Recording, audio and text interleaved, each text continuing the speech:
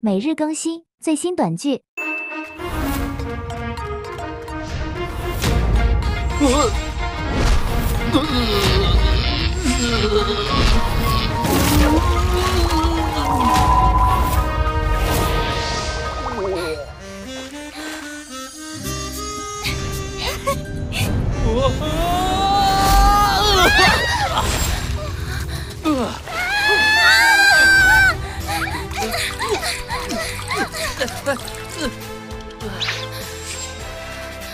你是谁？怎么凭空出现在我们浴室当中？你个淫贼好大胆子，竟敢轻薄我等！好端端的，怎么多了一个男人？还没穿衣服啊！哎，三位美女，我不是淫贼，我正要去洗澡，不知道怎么就来这儿了。哇，好一个波澜壮阔，波涛汹涌，一波未平，一波又起啊！登徒子，你乱干什么呢？再敢无礼，我把你眼珠子挖出来！美女，我都说了，我不是淫贼，更不知道怎么来这儿的。再说了，你们不也看我了吗？咱们互相看看，扯平了吧？好你个淫贼，竟敢说出这样的话！这个浴室太挤了，你还是先出去吧。你都碰到我了。我碰到你了吗？你走开！不好意思啊。真是个下流胚子，竟然如此轻薄我们三人，风兰雨柔，好好的教训他一番。你们，动了！我出去还不行吗？切！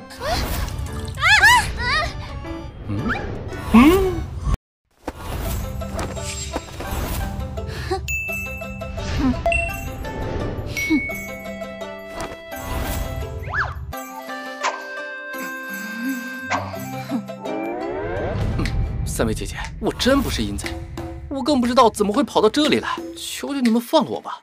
另外，你们就没有别的性别的衣服了吗？放过你！你刚刚一丝不挂的出现在我们面前，就我们三人出狱的时候，你又一直盯着看，你不是淫贼是什么？给我好好的教训！这里是神女居，只有女装，你先凑合着穿吧。哦，对了，师叔，你打算怎么处置这个家伙？这女人细皮嫩肉的，看着年纪不比另外两个大，居然是他们的师叔。此事，师叔，依师侄之见，就将这个狗东西给阉了，让他再也做不成淫贼。你们要是敢阉我做鬼也不放过你们！凤兰不可，需要弄出人命。哼，那就先抽他100鞭子解气。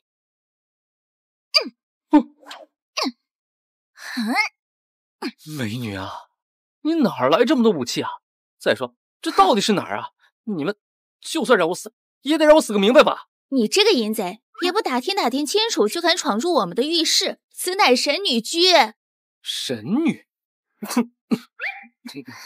我承认你们长得美，但你们自称神女，也太自恋了吧！你找死！嘿，妈的，老子都说我不是故意的，你们居然还这样对我，真以为老子好欺负是吧？敢打我，我要让你们付出代价！我来了。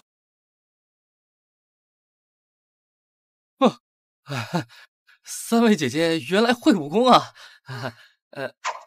也不告诉我一声，冒昧，唐突各位了。开什么玩笑？我们可是神女派的弟子，又怎么会没有武艺在身？师叔，此贼太过可恶，不如把他送去见官，让他一辈子把牢底坐穿。此法不妥，若是报官，那今日之事可就都流传出去了，我们3个可就声誉尽毁了。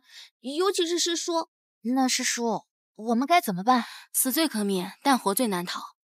让他在府中做个最低等家丁，去刷马桶，等惩治一段时间之后再说吧。遵师叔命。刷马桶？好你个淫贼，日后居府内的马桶都由你来刷。若是想逃跑，我就阉了你，让你当太监。我靠！开局做家丁，奶奶个锤子呀！早晚我要把你们3个女人都收拾了！妈的，老子堂堂一个高材生，穿越过来3个臭娘们，居然让我在这刷马桶！你们给我等着，老子早晚收拾你们！哼！你3个臭女人，老子早晚把你们推倒！让你们给老子生10个孩子！这几个马桶刷完，再把后院的杂草全拔了。你是谁？你让我去我就去，我不要面子吗？我乃2品家丁，你一个新来的3品，叫你做什么你就做什么。晚饭前拔不完，就别吃饭了。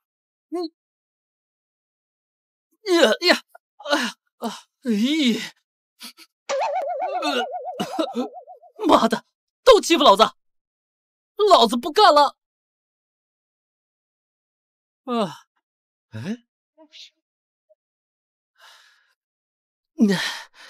这出口到底在哪儿啊？找了一天的路，这神女宫怎么跟迷宫似的？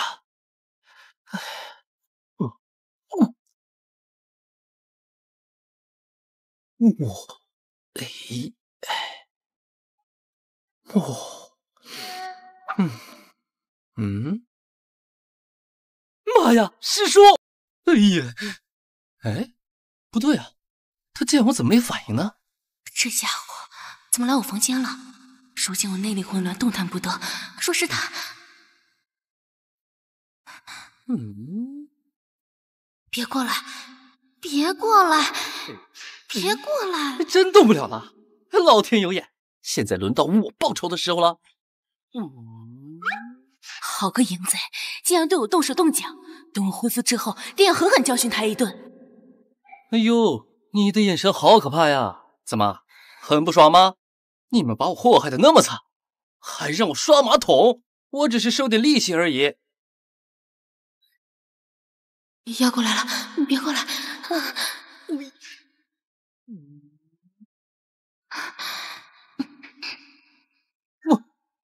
我去，这么过瘾，这么美的女孩，不让你给我生个孩子真是可惜。要不然，我们再来点深入的交流。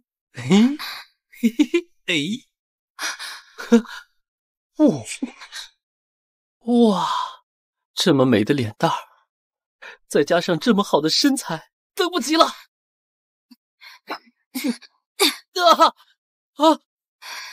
你不是不能动吗？这还得多亏你对我的轻薄，让我冲破了壁障，否则我说不定可能会走火入魔。跟徒子，你竟敢这么对我！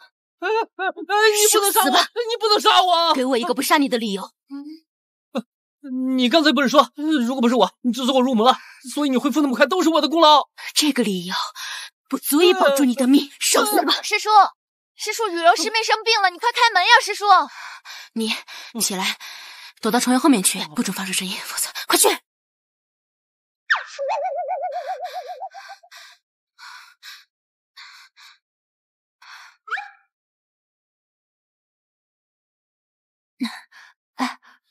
哎，师叔，刚刚我听你房间里有声音，你跟谁说话呢？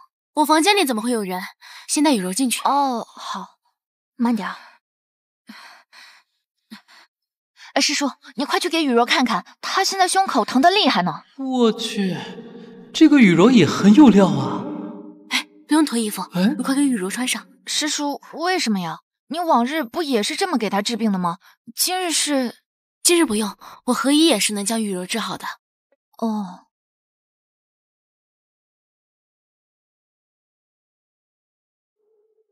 这个姓冷的让我躲起来，应该是怕被他施主误会吧。反正都已经这样了，那我就再收点利息吧。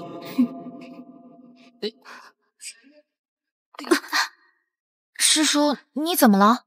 哦，我没事。跟徒子，你若再敢乱来，我定将你大卸八块。师叔，你跟谁说话呢？没谁。师叔，你脸怎么红了？是因为给雨柔输了太多内力吗？没关系的，你不用担心。原来这小妞的腰很敏感，那就再用力一些。师叔，你又怎么了？我没事，我刚刚练功的时候内力有些混乱。好了，雨柔也差不多快好了，你们先下去吧。师叔，往日您给雨柔治病，不是每次都会留我们半个时辰吗？今日不用，今日为师还有些事。在说我？你们先下去吧。哦，是师叔，多谢师叔。我靠，没忍住啊！师叔，你到底有什么瞒着我们？我能有什么瞒着你们？刚刚只是风躁之声，雨柔需要休息，你们先下去吧。哦，好吧。哎呀！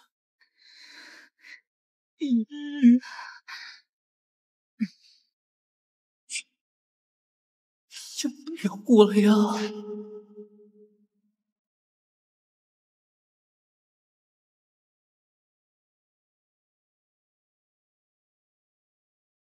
家主，家主，不好了！三大商行的来了府中，他们要集体退货。什么？三大商行要来退货？雨柔、凤鸾，你们先去看看。是师叔。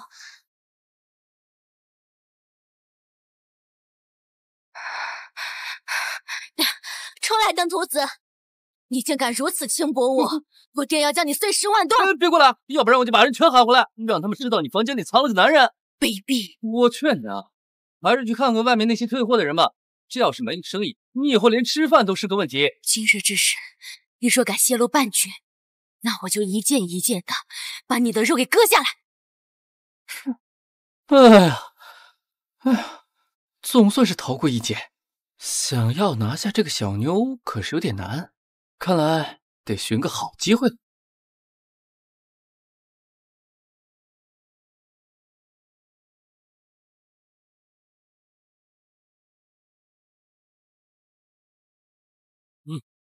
孙掌柜，咱们这些年一直在合作，没有什么问题啊。今日这是怎么了？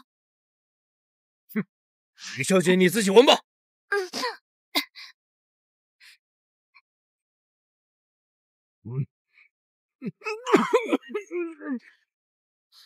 你这么难闻，难怪人家会退货呢。看吧，连你们自己人都这么说。大胆！你一个小小的三品家丁，有你插嘴的份儿？孙掌柜，那您打算怎么处理这件事情？我要求你们神女局对我们进行赔偿。赔偿？赔多少？每家5万两。每家5万两？孙掌柜，你这不是为难人吗？因为这批货让我们三大商行名誉受到极重的影响，损失何止这一点？如果不对我们进行赔偿，我们再也不跟神女局合作。孙掌柜，那您还有其他补救方法吗？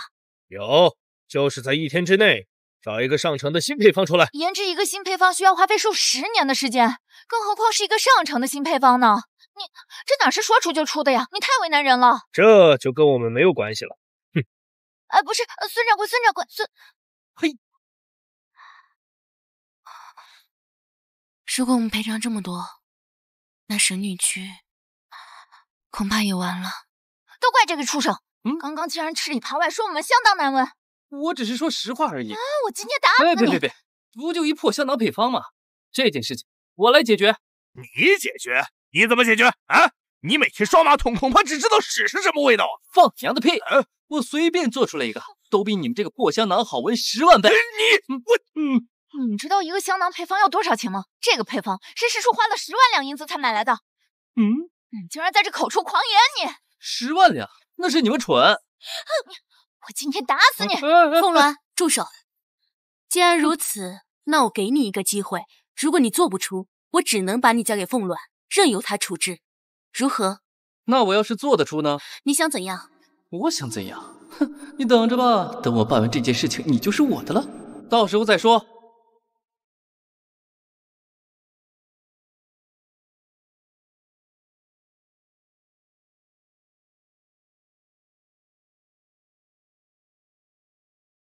秦家，你剩下的时间可不多了。你要是还做不出来，我师叔就会把你交给凤鸾师姐处置。以我师姐的性格，你有怎样的下场？哎呦，我都不敢想。急什么？等我做出来，亮瞎你们师叔侄3人的眼。你不会真的以为你能做得出来吧？我劝你还是乖乖让我师姐阉了你，兴许还能活。走着瞧。师叔，咱们的香囊怎么会变得那么难闻呢？也不知道这背后谁搞的鬼。你是说任秋生？整个江城都知道，任秋生几次3番纠缠您，都被您给拒绝了。他可是商会会长之子，怎么可能轻易放弃？那你觉得此事应该怎么办？杀了他，一了百了。此事不可，我们隐藏在江州，朝廷不知晓。若是暴露了行踪，岂不因小失大？那当初神女派日渐壮大，朝廷怕我们造反，便剿灭我们整个门派。只有我们3人逃了出来，连师傅他老人家都下落不明，生死不知的。现如今我们已经积累了一些钱财，重振门派有望了。如果不及时解决掉任秋生，那生意便无法做下去。到时候拿什么与朝廷抗衡？或许，希望秦江能给咱们惊喜吧。师叔，您跟他不会有什么吧？我跟他能有什么？师叔，弟子跟随您6年，这6年来，您的神女光已经炉火纯青，但自从他来之后，您的内力便出现了波动。休要胡说，他只是一个小家丁，仅此而已。那天我跟雨柔去您房间，秦江是不是也在？他怎么会在我的房间？师叔，您是不是看上他了？胡说，他只是一个无耻小人，我怎么会看上他？再者说，我乃派中神女，我今生都不能与男子有什么。可是师叔他看过您身子呀。此事不要再提，否则我将以门规处置你。是，师叔。雨柔怎么样了？小秦江他当真不简单，他居然真的做出来了。他做出了什么？啊，好香啊！浓而不腻，香而不稠。雨柔，这是何物？秦江说这个叫香水。香水是秦江做的。师叔，这东西若上市，一定会受人追捧的。到时咱们不仅能解决3大商行的危机，还能让神女派日进斗金啊！我们就能攒够与朝廷抗衡的钱了。秦江人呢？他被我送到家丁房去了。那配方到手了吗？他就是不肯给配方，所以我才把他轰到家丁房去。这个小秦江，我把他逼得说出配方。混账！他刚帮我们解决完危机，若转身就去强逼他说出配方，我们神女军与匪学何意？师叔，对不起啊，我就是太讨厌他了，我忘了。既如此，凤鸾、雨柔，为师交给你们个任务，请师叔吩咐。你们想想办法，把他所有的价值都榨出来，包括配方。那还要动手吗？切记，不可用粗暴手段。是，师叔。或许咱们神女居的崛起就靠他了。另外，提升秦江为神女居1品家丁。几位大哥，咱们做家丁的，什么时候能翻身啊？翻身？你小子在做梦吧？我们是3品，是最低等的下人，这辈子不立什么大功，没什么希望了。神女居的家丁啊，分为1、2、3等，规矩森严，等级分明。但若是能做超品的话，那就能和主子平起平坐了。超品？咱们家丁中有这个级别的吗？目前还没有，不过主子说了，谁要是能对神女居做出极大的贡献，谁就能做超品家丁，享受待遇跟主子一样。超品这么屌？那是。哦，见过皇上人。秦将，他是2品家丁，咱们见了都得叫上人。快些起来！上人？我他妈还仙人呢！秦将，今日你让我在主子面前丢人，现在我命令你伺候赵总管如厕，立刻动身。你算个什么东西，也配命令我？秦江，皇上人是赵总管的心腹，你要是违逆了他，他就让赵总管给你找个借口整你的。没听到我说话吗？还不动身！秦将，快起来吧！要是怠慢了，谁也救不了你。我管他什么狗屁总管！好你个秦将，你只是个小小的3品家丁，竟敢辱骂赵总管！我现在就转告赵总管，你就等着被我打死吧！赶紧追出去，给皇上人赔个罪，不然以后没你好果子吃的。二狗说的对呀，你赶紧去道个歉吧，或许还有缓和的余地啊。道歉？不道鸡毛，爱咋咋地。哎呀！哎呀，见过二小姐。见过二小姐。秦将，快点起来，二小姐来了，快点。无妨，不起来就不起来吧，我只是来送这套衣服的。什么来头啊！不给二小姐行也就算了，竟然还让二小姐亲自过来送衣服。二小姐，您这1品家丁的衣服是送给秦江的？没错。这秦江不怎么就升了1品家丁了？他不是今天才进府的吗？秦江，哦，不对，应该叫你秦总管。我有事找你，你跟我出去一下吧。有什么话就在这说吧。牛掰啊，简直就是家庭界的楷模啊！哎呀，还是出去说吧，我在外面等你。太他妈牛了！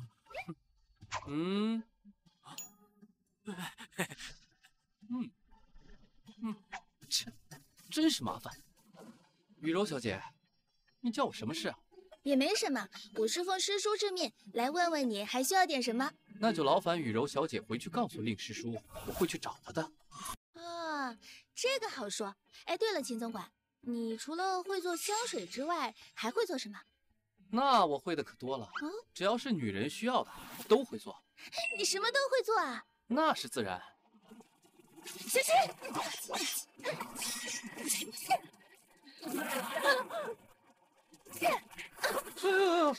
雨柔姐姐，你没事吧？我被命中了要害，需要回房间疗伤，你快送我回去。去你房间？好好。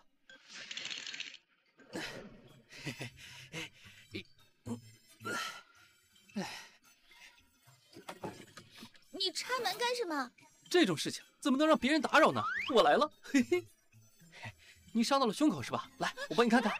干什么？我只是受了点伤，你只要帮我按揉几处穴道，就可以痊愈了。哦，那需要揉哪里啊？印堂、气海，还有无力穴。气海应该是在小腹那里，对吧？肚脐下方1寸半。1寸半，那就先从气海开始吧。干什么？给你疗伤。按揉穴道，隔着衣物也可以。你真是个登徒子。隔着衣物哪能找得准啊？哎呀，你快点吧。你这登徒子，竟敢这么轻薄我！我这是在帮你啊，怎么就算轻薄了？哎呀，这小妮子皮肤可真白啊，得好好的帮她揉一下。她被我救了后，不应该感恩戴德，对我敬重有加，然后把配方什么的都告诉我吗？怎么一直光顾着吃我豆腐？好了，秦家，我已经不痛了，你不用帮我揉了。果然是个阴贼，完了，师姐怎么还没进来啊？得多揉一下，万一留下什么后遗症呢？比如内伤什么的。要不然你换个地方，比如我的印堂。印堂穴在脑子上，关内伤什么事啊？这样吧，我最后给你揉一下无里穴。如果我没记错的话，无里穴应该在大腿那儿。你住手！住手！我不给你按揉穴位，你这伤怎么能好？我都说了，隔着衣服也可以按揉穴道的。你的身子我又不是没有见过，再看一次也没关系啊。你住手！你要是敢扒我裤子，我就让我师姐阉了你！你别搞错啊，是你让我救你的，现在却对我喊打喊杀。既然这样，那我走好了。扒裤子好像确实有些过分了。反正今天便宜占的也差不多了，还是先闪吧。不能让秦江走，否则我和师姐的计划就前功尽弃了。你等等，你又不让我按揉穴位，我还是走好了。我答应。我答应让你按。你想通了？嘿嘿，这次可赚大了，不仅能看到小妞的身子和美腿，没准还能让她给我生个大胖儿子出来。别动！好你个秦江，在干什么？师姐，这个登徒子轻薄我，他还想……尼玛的！你们跟我玩仙人跳！你竟然敢对我师妹做出此等事情！我阉了你，为她出气！冷静冷静，师姐，我真的没有对小师妹干什么。你的武器我好像在哪儿见过。我去，你是那个蒙面人？我不知道你在说什么，我不管。反正你既然敢轻薄我师妹，我一定让你付出代价。切，什么代价？无非就是想要我配方吗？既然你已经知道，那我就不演，就是想要配方。你们那个破香囊的配方还值10万两银子，那我的还不得100万？你们胃口倒是不小，那我要是不同意呢？好你个秦江，在干什么？师姐，这个登徒子轻薄我，他还想……尼玛的！你们跟我玩仙人跳！你竟然敢对我师妹做出此等事情！我阉了你，为她出气！冷静冷静，师姐，我真的没有对小师妹干什么。你的武器我好像在哪儿见过。我去，你是那个蒙面人？我不知道你在说什么，我不管。反正你既然敢轻薄我师妹，我一定让你付出代价。切，什么代价？无非就是想要我配方吗？既然你已经知道，那我就不演，就是想要配方。你们那个破香囊的配方还值10万两银子，那我的还不得100万？你们胃口倒是不小，那我要是不同意呢？你一个小小的家丁居然敢骂我，你很狂啊！咋的？不服？总管大人，那儿有一套1品家丁服。老子的！你只是个3品家丁，怎么来的1品家丁服？定是你偷的！对，肯定是偷的。神女宫府规，偷字第一。你竟然敢犯贱，还等什么呢？把他给我抓住，带出去！我打死！总管大人，现在陈总管跟您一样，也是1品家丁。什么？他升级了？的确如此。你在放屁！这么大事，老子能不知道？你，他确实是升级了。见过大小姐。大小姐，秦江现在确实是神女居新1品家丁了。什么？秦江身为新1品家丁，那我呢？我做什么？你被降级了呀！你以后做个3品好了。我不服！我为神女居这么多年。赵坤，我早就听说你滥用1品家丁的身份，压榨府内其他下人。你别以为我不知道，没让你直接滚出去就已经很不错，知道吗？大小姐，闭嘴！此事无需多言。听见没有？老子现在是1品家丁，我命令你们2个把咱们府内厕所所有马桶给我刷干净。天亮之前没有完成，我让你们俩用舌头把它舔干净。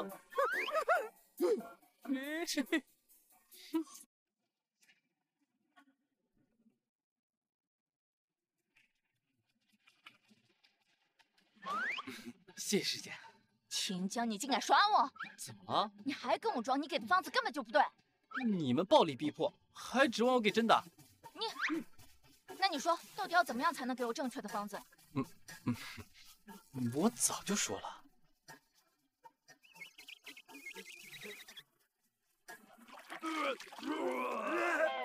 受不了了，受不了刷碗，刷连饭都没得吃。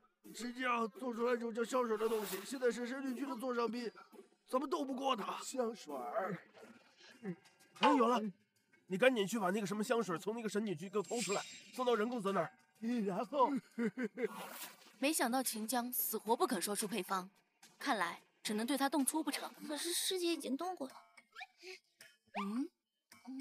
好的，我们手上还有1瓶香水，可以让塞纳上河暂时闭嘴。但这并非长久之计，我怕任秋生还会有其他动作。我再去找秦江，这次要用非常手段。住嘴！你还看不明白吗？这个秦江是个吃软不吃硬的人，除非是说，除非什么？除非他得到真正的好处，哪怕只是一点点也行。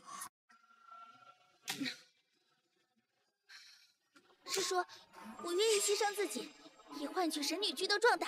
不可！可是门派被灭之仇不得不报。不好了，不好了，香水丢了！什么？香水丢了？我刚才都还看到，一转眼就不见了。这一定是被偷的。这香水要是丢了，后果可就大了。看来只能去求那个登徒子了。秦总管，这个新房间你可还满意？二小姐，你到底想怎么样？直接说吧。你先去把门插上。干嘛？又想跟我玩仙人跳啊？你放心，这次只有我和你，没有师姐。那什么意思啊？哎呀，你先去把门关上吧。我去，这是要给我使美人计呢。萧雨柔这么诱人，就是柳下惠来了也受不了啊。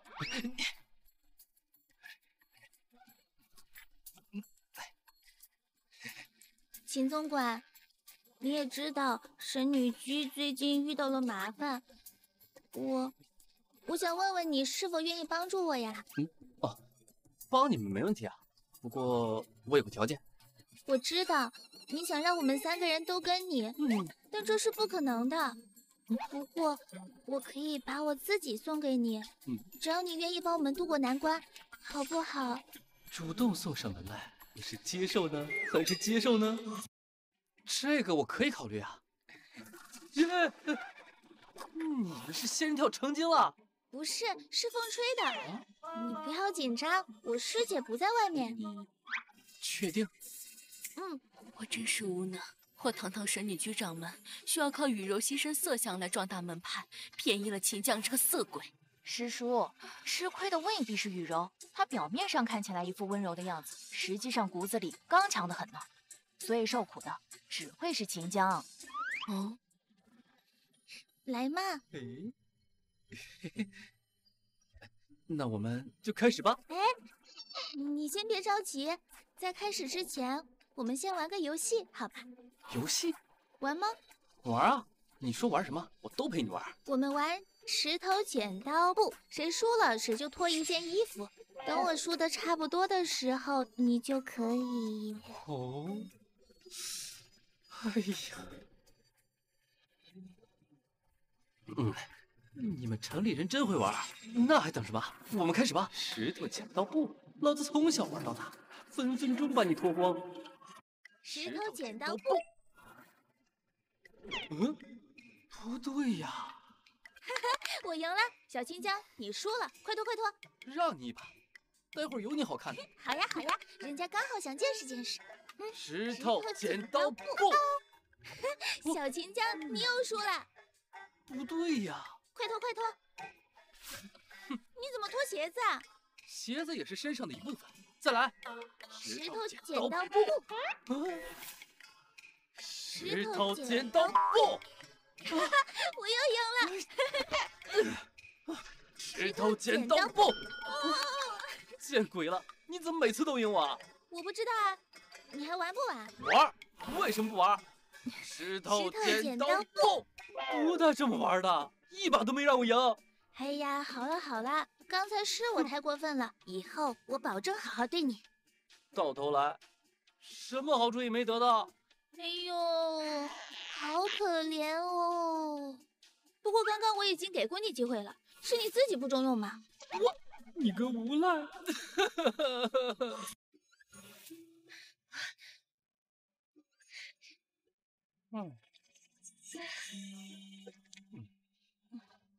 确定配方无误吗？哎呀，这次是真的。小秦家不会再骗我们了。那师妹，你们两个今晚上有事儿？哎呀，没有啦。小秦江的本性并不坏，你以后不要再对他敌意太大了，好不好？任公子，你怎么来了？昨夜府衙接到举报，说有个叫秦江的人盗窃本公子的香水配方，偷做香水打算私卖，我来核实核实。香水是老子做的，什么时候成你的了？那你有什么证据证明香水是你发明的呢？我能再做一瓶？你再做10瓶也没用，因为我早已经将香水注册了商标品牌。啊，你未经我的允许私自制造，那就等同于盗窃。注册商标？你有这种思维？你到底……既然偷窃之人已经找到了，来人，给我拿下！任公子，你凭什么抓人？就算你是官府派来的，那你也要讲证据啊！证据是吗？秦江曾亲口告诉我，他从任公子这里偷来的香水配方。对，当时我也在场，王冠所言属实啊。3位当家，你们都听到了吧？吃里扒外，赵坤、王冠，当初若不是我师叔，你们都死在街头了。现在竟然还帮着别人说话，你们良心被狗吃了！你们两个真的是太欺负人了。3位当家的，虽然我们是神女居的家丁，可我们也是守法的百姓。这秦江偷了任公子的香水配方，用作提升身份的资本，这换做任何一个有良知的人都不会坐视不理的。赵总管所言不错，我们不能眼睁睁的看着有人作恶而不管。来人，把他带下去。谁要是敢阻止，那就是拒捕。栽赃陷害，倒打一耙。我靠！师叔，任秋生，说说你的要求。还是冷当家快人快语。其实我的要求很简单，那就是从此以后神女居不准再生产香水。另外，我要你嫁给我。如果你都能答应，或许我能退一步。奶奶的，你要娶她？老子我踹死你！我踹死！任公子，你的要求会不会太过分了？冷当家，你应该知道这件事的严重性吧？秦江是你们神女居家丁，若追究起来，你们整个神女居都脱不了干系。你们还愣着干嘛？把这个狗东西给我拖下去！任秋生，你放开他，否则……难道你想拒捕吗？你想跟朝廷作对？玉柔，不可！师叔，这香水的配方明明就是秦江自己做出来的。任秋生就是害怕这个配方会毁了他们家的生意，所以才会如此。难道我们要眼睁睁地看着任秋生把秦江给抓走吗？我知道，但是我们不能跟衙门作对。师叔，不必再说，你放心，秦江不会有事的。把这个家丁带到府衙里去，请雨柔小姐放心，我会好好照顾她的。任秋生，你要是敢欺负秦江，我不会放过你的。那咱们就走着瞧喽。任公子，等等，我有话想跟你说。现在想说了吗？想要我的香水配方，妄想！看来我们打的还不够狠呢。秦江，你不是挺狂吗？敢叫老子去刷厕所？你现在马上说，爷爷，你别打了，说不定老子这鞭子还轻点儿。呸！你们两个叛徒，不得好死！嘴还真硬啊！我看你能扛到什么时候？行。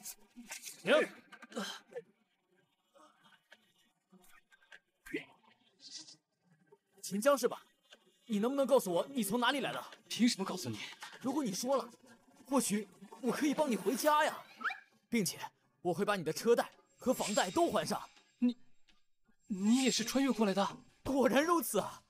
我就说嘛，怎么会有香水这种东西凭空出现？原来是老乡啊！难怪你会注册香水品牌，我还好奇，这个年代的人怎么会懂这些？既然都是老乡，那咱们就敞开说了吧。你过来跟我，我保准你吃香的喝辣的。你把我打成这样，还让我做你小弟？哎呀，别这么小气嘛！咱们都是穿越过来的，我早比你来几年，在这儿已经建立了一个商业帝国，并且官府都掌握在我的手里，我完全可以满足你所有的愿望，哪怕是你想回到咱们的年代，我已经找到办法了。那我要是不同意呢？一山不容二虎，尤其像咱们这种穿越者，竞争和利益的冲突太多。如果你不跟我混，那我只能……那你就杀了我，杀了我！来呀！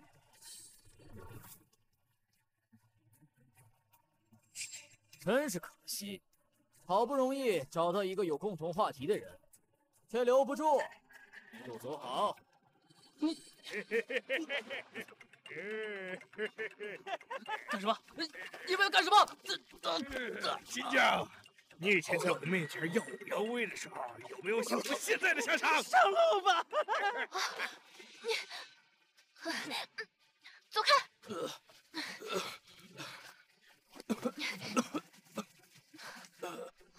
没事吧？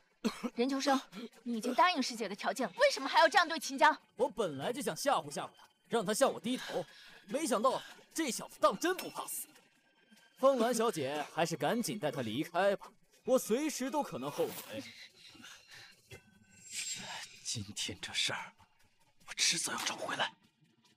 你未必会有机会的。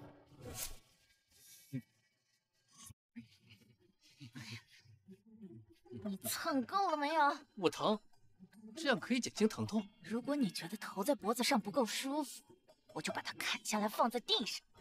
我去，这女的也太暴力了吧！哦，对了，家主和姓任的做了什么交易啊？具体的我也不清楚，他们是私下谈。那雨柔呢？雨柔被师叔关起来了，怕他惹事。秦江，你还能做出香水吗？没用的，很快那个任秋生就会弄出来上市的。不是任秋生，你把香水给他了？我要是给他，我能被打这么惨？只不过这件事情对于他来说也是分分钟的事。什么意思啊？说了你也不懂。任秋生也是个穿越仔，他能弄出来这些东西并不难。那你还能做出其他东西来吗？那就看你需要什么了。这里缺的东西还挺紧俏的，比如说，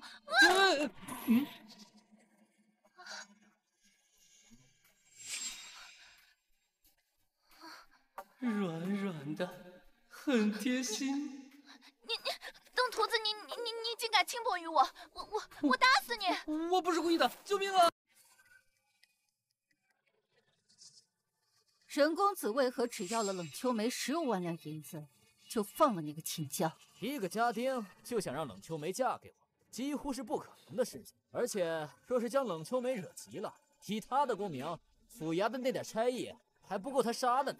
你说的没错，我那个师妹，就连我也不是对手。羡慕，嫉妒啊！在这个世界上，我纵有万般生意头脑和超前的知识，为什么我就没有武功呢？冷秋梅是唯一获得师尊真传的弟子，但她的武功有一个秘诀，只要将她睡了，你就能获得她的全部修为。到时你自然也会成为武林高手。但强迫她是不可能的事，所以我要借此逐步压垮冷秋梅，让她乖乖的臣服于我。你不是说那个秦江和你情况一样？若是他帮着神女居翻身呢？情况一样？一样个屁！我可是双料博士，他充其量是个野鸡大学毕业的，他也可以跟我比。双料博士，野鸡大学？嗨，就是一个比较。就好比如他在我面前不过是个秀才，而我已经是京科状元了。原来如此。神女局的香囊生意彻底泡汤，如今只剩下药铺生意还在经营。只要他们的药铺再关门大吉，距离我睡冷秋梅的时间就近了。那就预祝任公子早日拿下我师妹。林小姐，我一直很好奇，冷秋梅毕竟是你的师妹，你为何要跟我合作？不该你知道的事情，我劝你少打听。你跟我是合伙人，我却不知道你来的真实目的，这会让我心里很没底的。我虽武功不及师妹，但要杀掉你也是轻而易举的事情。我劝你不要打我的主意。惹不起呀，惹不起。好了，你往哪儿踢呢？你怎么了？别管我，别过来！不玩了，我再也不跟你玩了。哎呀，人家不是故意的嘛。师叔，你们怎么了？发生什么事了？今日任秋生的药材生意降价30%，这不是明显冲咱店铺来的吗？今日药房客流量已经不如前日2成，生意更是一落千丈。那要再这么下去的话，神女局唯一的收入来源恐怕就……都怪秦江那个混蛋！师叔要不是为了赎他花了15万两，我们神女局能现在这么艰苦吗？我靠，这也怪我呀！哎，师姐，秦江也不想这样的，都是那个任秋生搞的鬼，应该怪他嘛。雨柔说的对，我不管，反正这件事情跟你有关，就怪你。行了，别闹了，当务之急是想想办法，不能坐以待毙。哎呀，师叔，现在还能有什么办法呀？那任秋生都自己降价3成了，都已经不盈利了，他家底是能撑得住，我们不行。那要不我们暂避锋芒，等到任秋生价格回升的时候，我们再……神女居现在还欠着贷款，若不及时盈利，恐怕仅凭利息也能将我们击垮。那难道真的一点办法都没有了吗？他这是典型的价格战啊！用你解释，看着就碍眼。赶紧滚！秦江，要不你离开一下，我们3个商量商量。秦江，你先下去吧。听见没？下去！啥玩意儿，一个个叫我走，都不听听我的意见？哼，你有什么想法呀？当然是跟着任秋生对着干的想法。对着干？以我们现在的家底实力，跟他硬碰硬，不是更把咱们神女局往火坑里推吗？小秦江，你还是想清楚再说话。我想清楚了，就是要跟他对着干，不能怂。你以为你做出几瓶香水来，就以为自己是万能的了？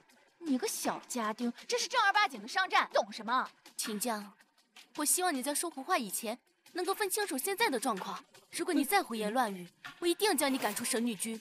家主，目前的情况我也听明白了。任秋生家底雄厚，靠着降低利润对我们药铺进行打压，确实没有办法正面迎战。你这么说等于没数。虽然正面迎战不行，但是我们可以从侧面进攻啊。侧面？何意？我们现在还有多少钱啊？你问这个做啥？府上库银已不足1万两。不多，但是够了。如果现在听从我的安排，我可以让目前的状况起死回生。哎，师叔，你别听他胡说。秦江，你别闹了，这开不得玩笑。说说吧，你的想法。首先第一步，把府上的钱全部取出来。全部取出，然后呢？然后拿去买鸡蛋。买鸡蛋？不是，我应该没有听错，这鸡蛋跟药材有什么关系啊？我本来以为你能想出什么好的办法，没想到就说如此哗众取宠的话。小金匠，你再这么说，我可没办法帮你了。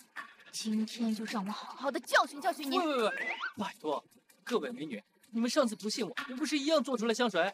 香水尚且算是情理之中，可以说得通的事物。那这鸡蛋跟药材又有什么关系？那你就再信我一次行不行？神女居绝对不会拿最后一点存余任你胡闹。秦江，你别说了，我早就想好好的教训你，让你还敢对我不敬！别，美女，你别这么暴力行不行啊？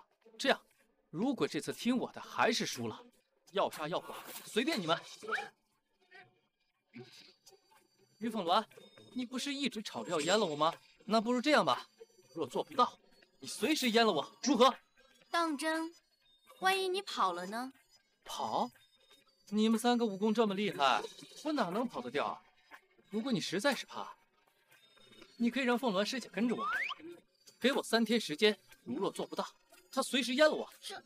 师叔，你怎么看啊？行，那就这么决定了。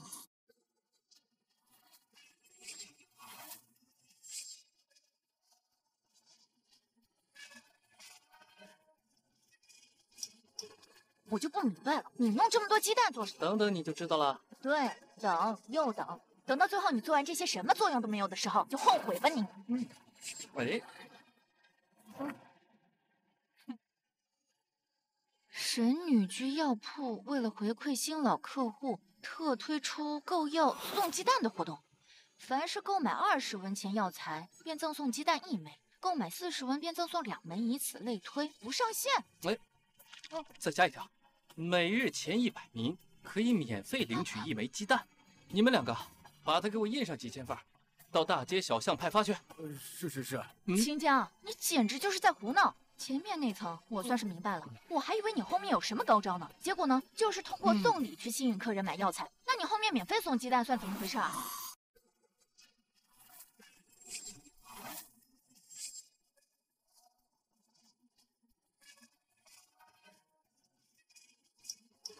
我就不明白了，你弄这么多鸡蛋做什么？等等你就知道了。对，等又等，等到最后你做完这些什么作用都没有的时候，就后悔吧你。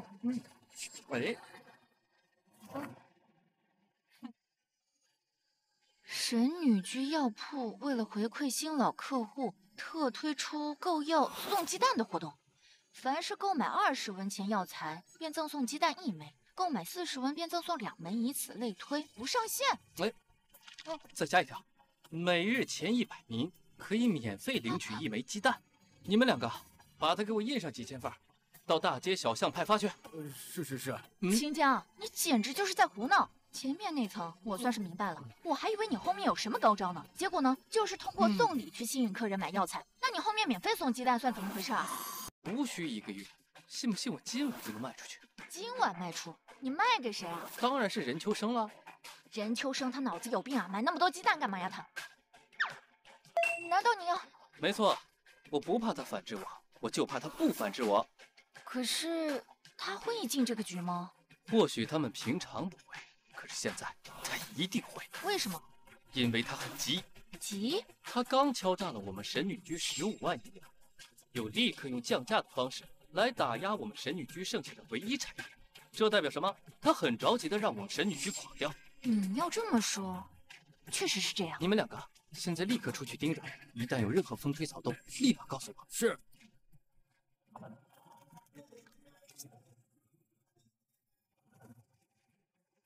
怎么样，鸡蛋买到了吗？灰公子，买是买到了，但是因为神女局大肆收购鸡蛋，现在市面上的鸡蛋价格直接翻了2倍啊！2倍也没关系，只要神女局耗得起，我还怕耗不起吗？是。在这个时代，赚钱不难，但武力却是我遥不可及的东西。等我有武、有钱，再有权，那我在这天下还不任我行？冷秋梅，我看你神女居还能坚持多久？报告总管，沈秋生的人在街道上大肆收购鸡蛋。是啊，而且价格还是平时的2倍，来多少要多少。果然还是稳不住了。快，你们2个再安排人，把咱们剩的所有鸡蛋全部抛出去，清仓。是。是。这一个鸡蛋虽然能赚3文，但是对于目前的神女居情况来讲，完全是杯水车薪嘛。现在没了鸡蛋，接下来怎么和任秋生抗衡啊？没的，领便是喽。领？去哪儿领？当然也是任秋生那里。任秋生？没错，明天一早我们就招一大群人去任秋生的药房买他的药，顺便领他的鸡蛋。别忘了，任秋生的药房可是降价30%卖出。我们免费领了他的鸡蛋，再高价卖给他，周而复始。那这样的话，一个鸡蛋就可以赚4万，中间还有30%的药材差价，我们还分文不出，这不发财了吗？小了。什么小了？格局小了。啊，格局？通俗易懂的来说，就是你目光短浅。你刚刚说什么？我好像没有听清楚，你再重新说一遍吧。我说，通俗易懂的来说，就是你目光比较长远。接着说。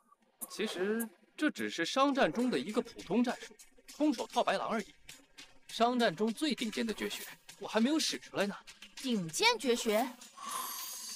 对啊，明日药房开始关门。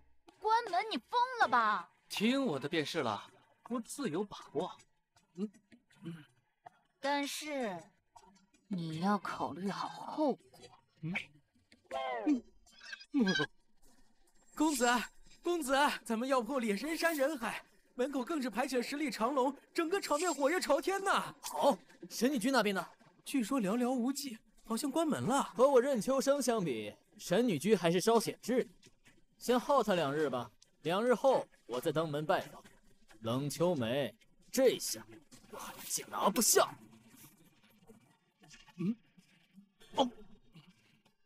偷得浮生半日闲，人间至味是清欢。3日时辰已到，你让药铺关门，自己却在这里悠哉，这就是你所谓的起死回生？看我不阉了你！你着什么急啊？还有1个时辰才到3日，到时候再阉我也不迟吧？别废话！救命！救命啊！你师姐出尔反尔，还未到3日就要阉了我。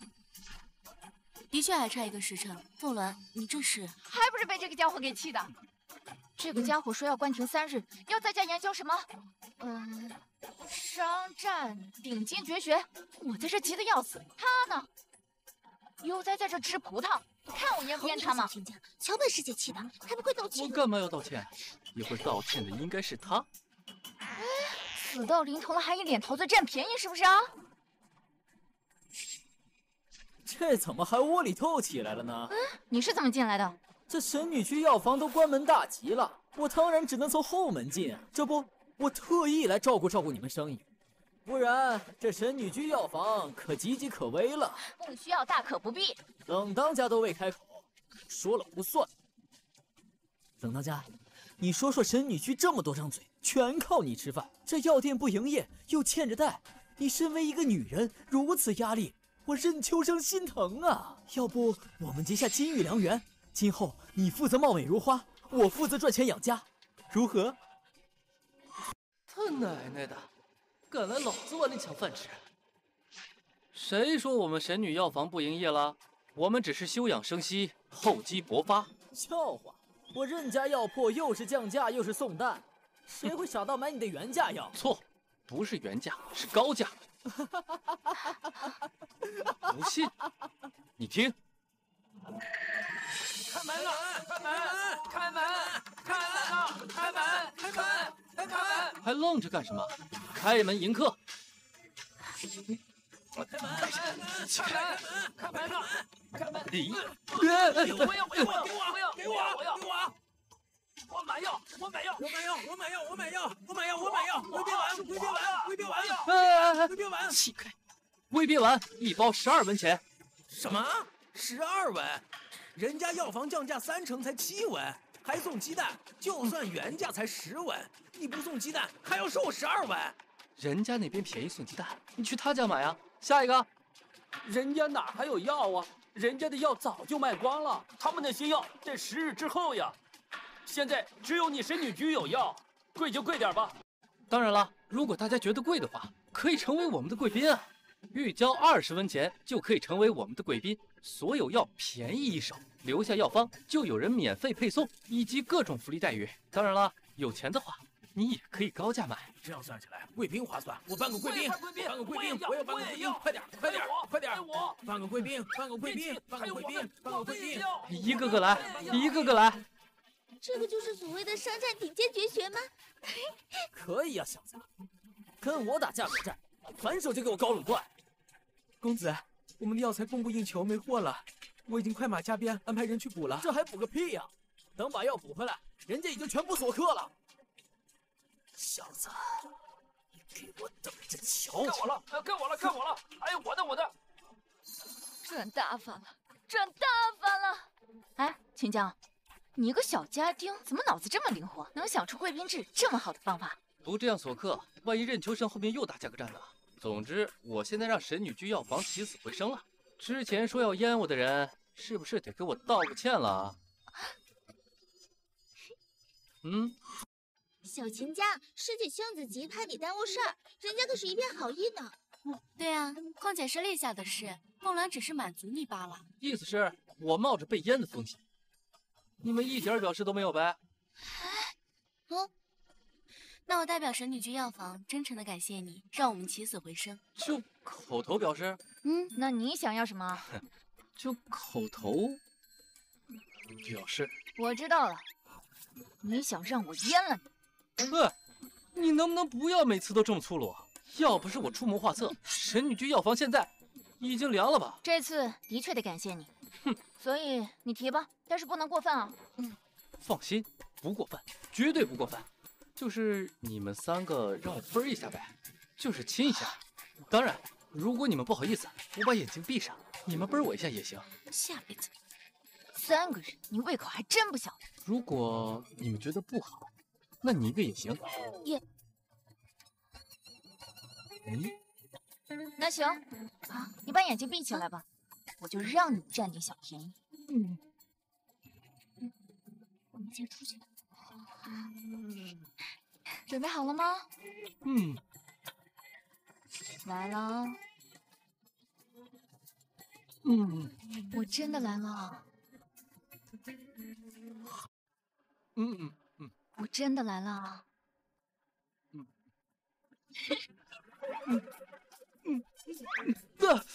奶奶的，果然女人的嘴，骗人的鬼！我要是再帮你们，我就是狗！疼死我了！奇耻大辱，竟然被那小子给套路了。如今神女局药房还把客给送了，真日后一家独大，这完全不好办。哎，杨公子，我有一计。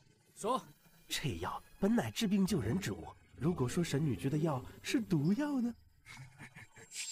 你的意思是说栽赃陷害？对呀，只要我们花高价找2个在神女局买过药的人，吃了疼的药不但没好，反而愈加严重，状告到官府，那时候可就不是钱的问题了。神女局的人都得进去。小子，你跟我玩阴的是吧？那就别怪我不客气。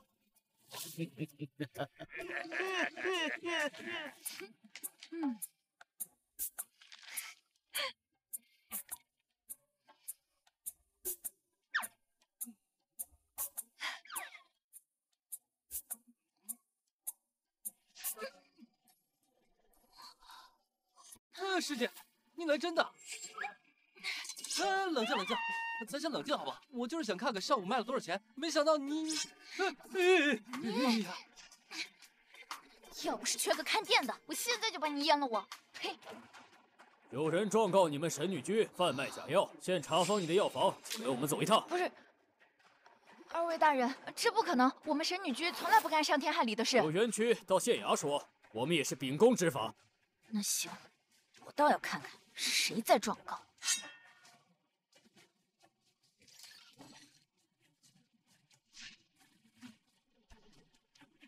简直就是个母老虎，亲我一口，我都没说啥，他反而还不乐意了。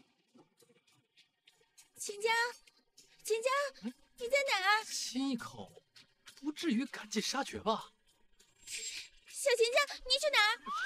哎，不好了，出大事了！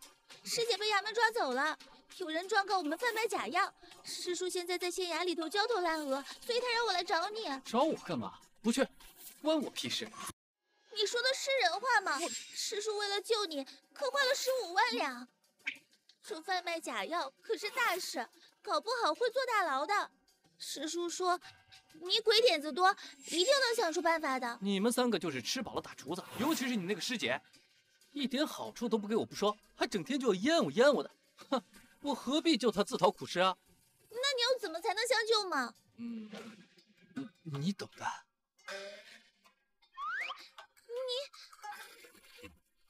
好，我答应，只要你能救他们化险为夷，那我为了神女居可以牺牲一下自己，就陪你一次吧。你发誓？好，我发誓。果真还是你最强亮，走吧，走。清官大人，我本有些风寒，但吃了神女居的药之后，非但没有减轻，而且更加严重，而且还全身又痒又疼。这是在他们那边买的龟鳖丸，吃了一点效果都没有。而我在人家买的，吃了以后强壮如牛。神女居卖的不是假药是什么？是你自己龟鳖丸吃多了，身体受不了，还说我们的药有问题了。大人，此人就是贩卖假药的主谋，赶紧把他抓起来，别让他跑了。等一下，大人，你别听他一派胡言，我就是一小小的家丁，我哪有权利掌握药铺啊？我就是过来看看我的主子们，看完我就走了。就是他卖给我的龟鳖丸，风寒药也是他给我的。我靠，是我完犊子了吗？放心，我不会跑的，因为这药根本不是我们神女居的。你说龟鳖丸不是假的，那你自己敢吃吗？对啊，这药本就是强身健体，吃不死人的。他都不敢吃的假药，竟然卖给百姓吃，真是丧尽天良啊！此事已经清楚，人证物证俱在，都是神女居买的药。我宣布。等一下，大人，我们神女居开的药铺，问心无愧，只要是我们的药，没什么不敢吃的。哼，小金江，你疯了？这药能随便乱吃吗？你放心吧，龟鳖丸吃多了没事的。答应我的事儿，别忘了啊。你跟他发了什么事啊？没什么，没什么。药给我。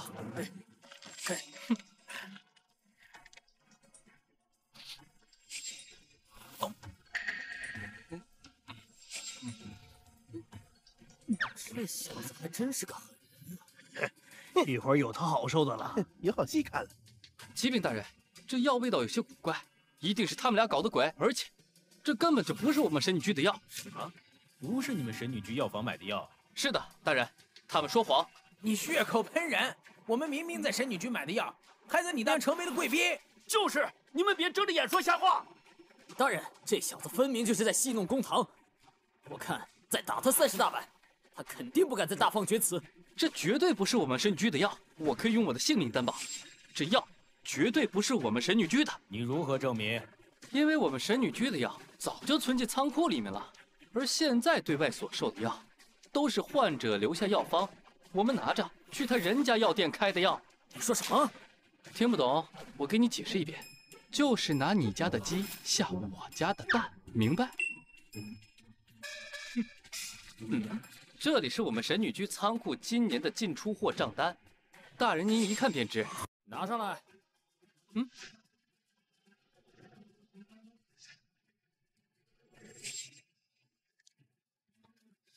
我就说，人家这么多药，怎么转眼就卖光了？看清是你小子每天在这进货呢。哎，任公子，我那是照顾你生意，顺便薅了点鸡蛋，再高价卖给你啊。你是要讹人呐？大伙可看着了，我可什么都没做。大人，这贩卖假药的是人家，跟我们神女居是绝无关系的。哎呦，我肚子好痛啊！大人，我刚才吃了人家卖的假药，您是看到的。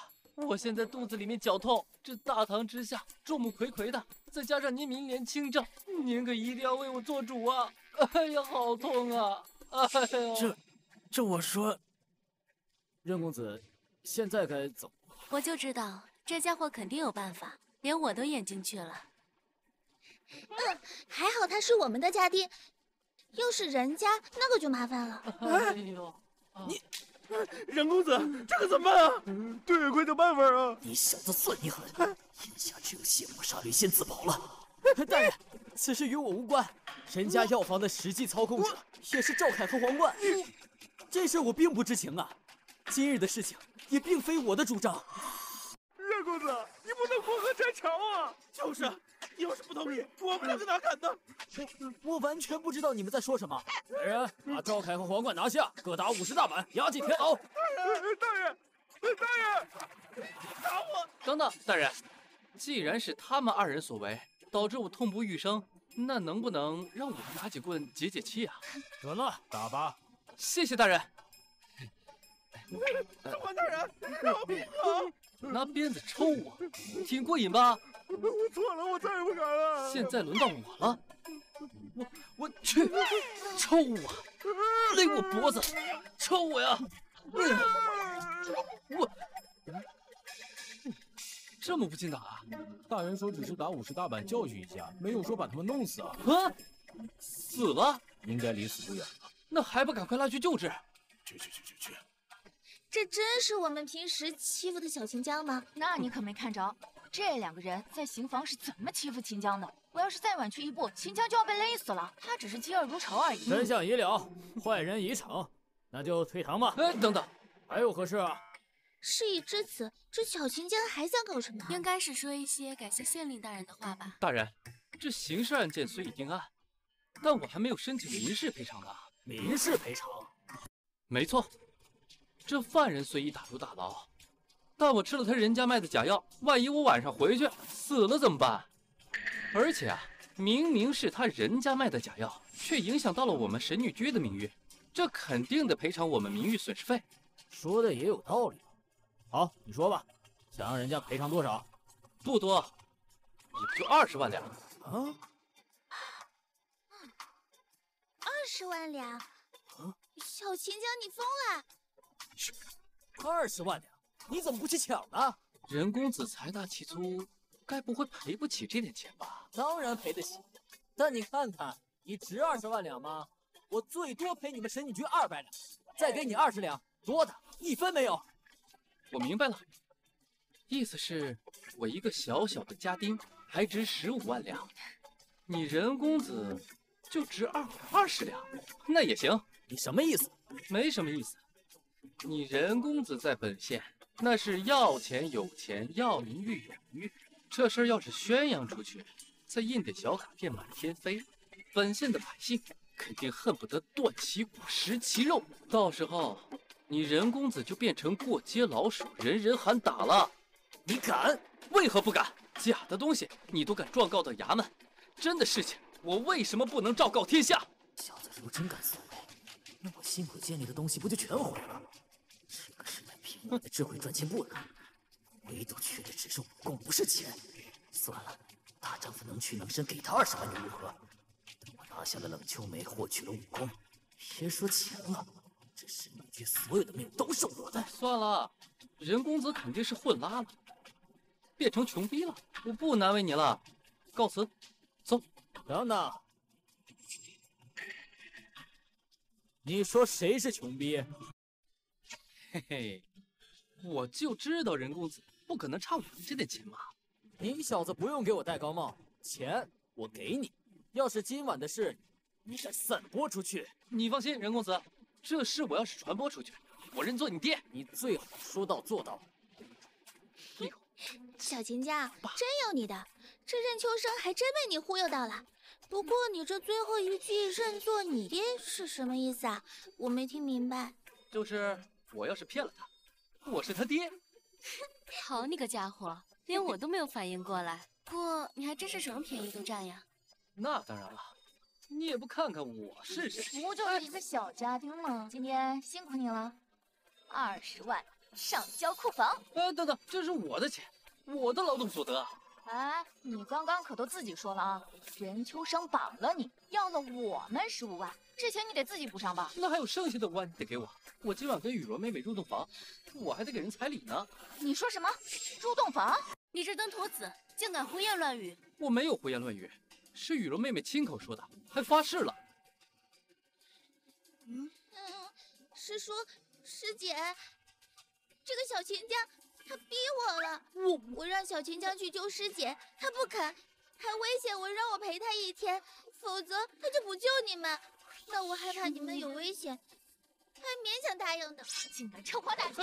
冤枉啊！我只是不愿救，是他非要让我救的，还说只要能化险为夷，他就愿意为神女局牺牲自己。小羽绒，你拍拍自己良心说，是不是？看吧，我这是趁火打劫吗？他主动投怀送抱，我不忍拒绝罢了。对，你这不叫趁火打劫，你这是要起兵造反啊！你吃我的，你住我的，主子遇难了，你个家丁反而不救，你不是起兵造反，你是什么？你看看，我就说不救，你偏让我救，这不就是自讨苦吃吗？这人也救了，事儿也平了，钱也拿了，到头来还是要欺负我。既然这样，我还不如跟任秋生干家丁去呢，也许他们都不会像你们这样对我。凤鸾，快给人家道歉！你这暴脾气，有时候的确需要收敛一些。你这登徒子，竟敢胡言乱语！我没有胡言乱语，是雨柔妹妹亲口说的，还发誓了。师叔，师姐，这个小秦江他逼我了，我让小秦江去救师姐，他不肯，还威胁我让我陪他一天，否则他就不救你们。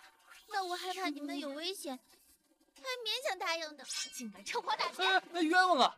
我只是不愿救，是他非要让我救的，还说只要能化险为夷，他就愿意为神女局牺牲自己。小羽绒，你拍拍自己良心说，是不是？看吧，我这是趁火打劫吗？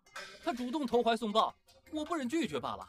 对，你这不叫趁火打劫，你这是要起兵造反啊！你吃我的，你住我的，主子遇难了，你个家丁反而不救，你不是起兵造反，你是什么？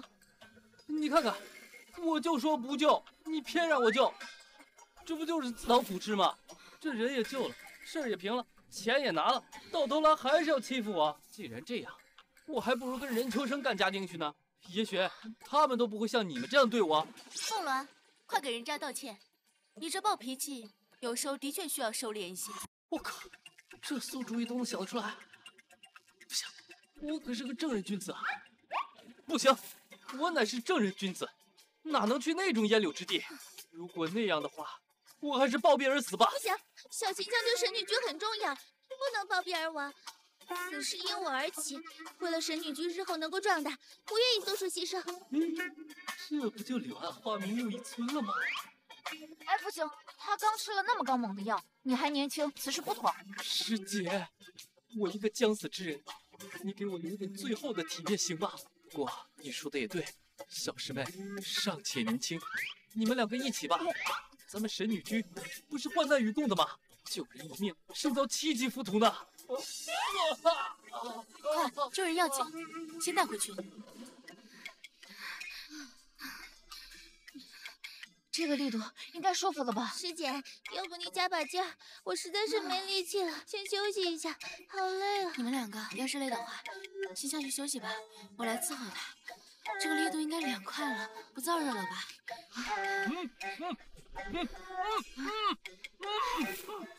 我凉你大爷啊！你们再给我等着，老子不睡了你们，誓不为人！在这个世上这么多年了，比不过这个小孙子。看任公子的表情，是遇到什么烦心事了？龟孙子就是卑鄙小人！我任秋生堂堂一正人君子，有时还真不好招架那些下三滥的阴谋诡计。这好办啊！大庭广众公开比拼。大庭广众，公开比拼。没错，朝廷招纳贤士，将在南天县举办诗词歌赋大赛，到时县里的世家宗族都要派人参加，最终第1名不仅可以获得30万两银子，朝廷还许诺嫁接一段姻缘。这哪是比赛啊，这简直是为我量身定做的复仇计划呀！哎，不对，我怎么一点风声都没听到呢？现在听见风声了吗？岳西国，传国玉玺，莫非你是？你说呢？在下任秋生，参见女皇陛下。陛下万岁万岁万万岁！起来吧。谢陛下。朕如此帮你，现在拿下朕的师妹，应该没什么问题了吧？请陛下放心，绝对手拿把掐。不过在下有几个问题，实属好奇啊。朕知道你想问什么。为什么朕是女帝？为什么朕要灭了师妹？为什么要帮你？我与皇帝微服私访相爱，从一个妃子到现如今的女帝。神女派与朝廷是世仇，朕是神女派的大师姐，却贪婪着万人之上的权利。为了朕的朝廷不被覆灭，朕只好背叛，灭了日益强大的神女派。至于我那逃跑的3个师妹，我还留有一丝感情，不想做得太过彻底。我只想你赢得比赛，将其武功废除，灭了他们与朝廷作对的想法。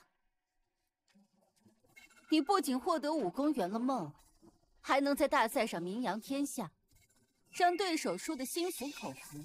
到时我再纳你为我的心腹大臣，你能力卓人，又会各种发明，定能送我越西国一场强胜。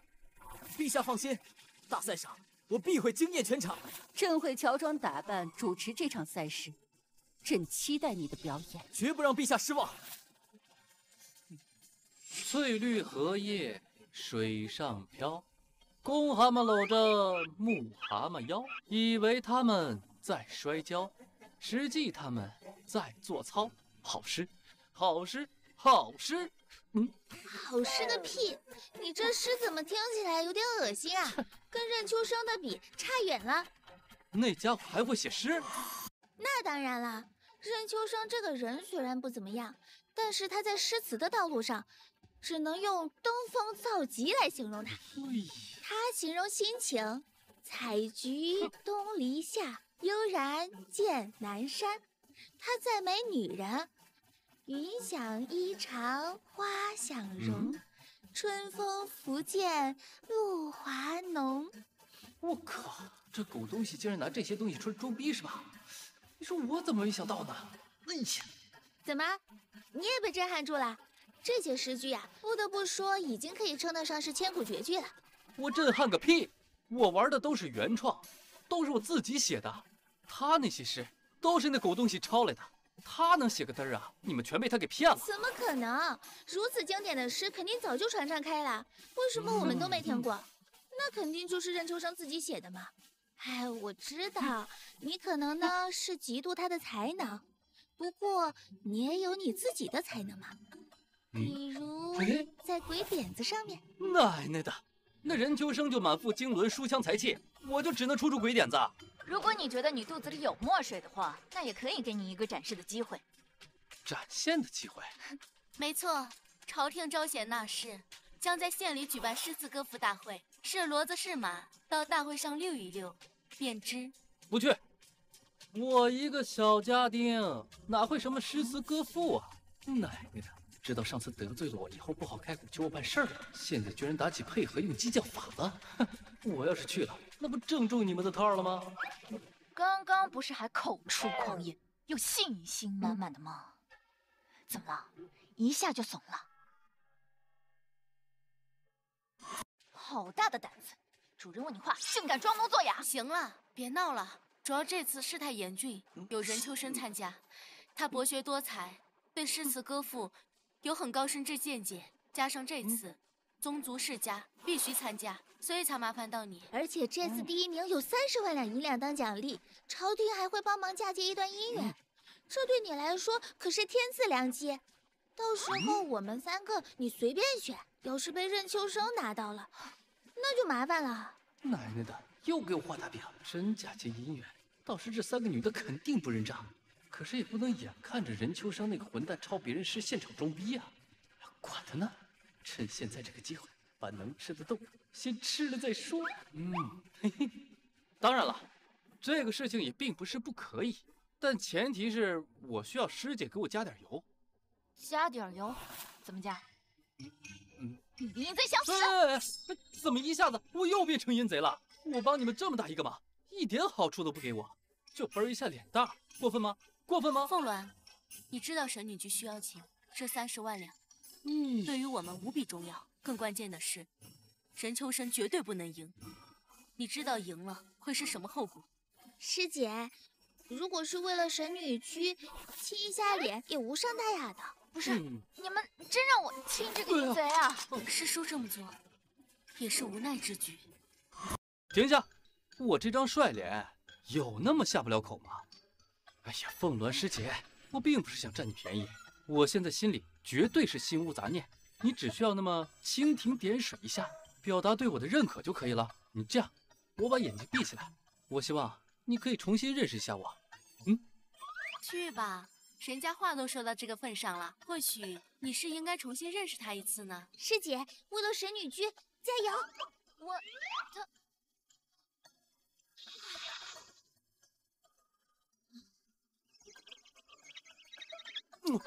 哎，这个淫贼，我杀了你！别打脸！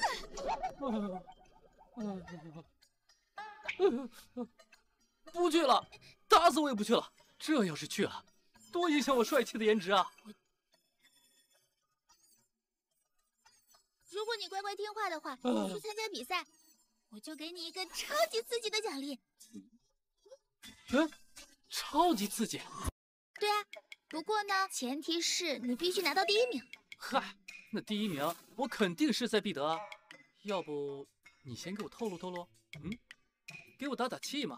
你放心，如果你能拿到第1名，到时候呢，我们就一手交钱，一手交货。先走了。我靠，这时代的妞儿都这么会画饼吗？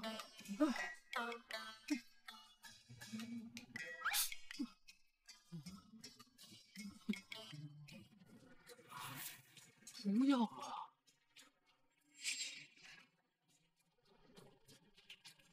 这诗词歌赋大赛即将开始，这神女局派出的代表人呢？关键时刻干什么呢？我有点紧张害怕，能不能让凤鸾师姐牵着我的手上去？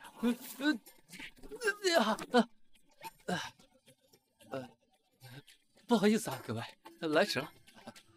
好你个于凤鸾，竟然敢踢我屁股！你给老子等着！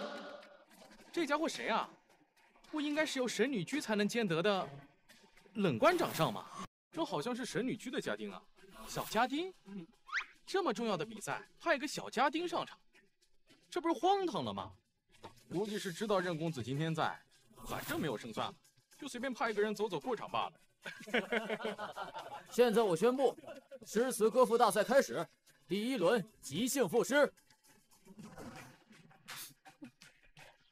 说到即兴吟诗，代表王氏家族的我从小就博览群书，那我就先来打个样吧。今天比赛人真多，个个脸上笑呵呵，为争第1向前冲，第1却在我手中。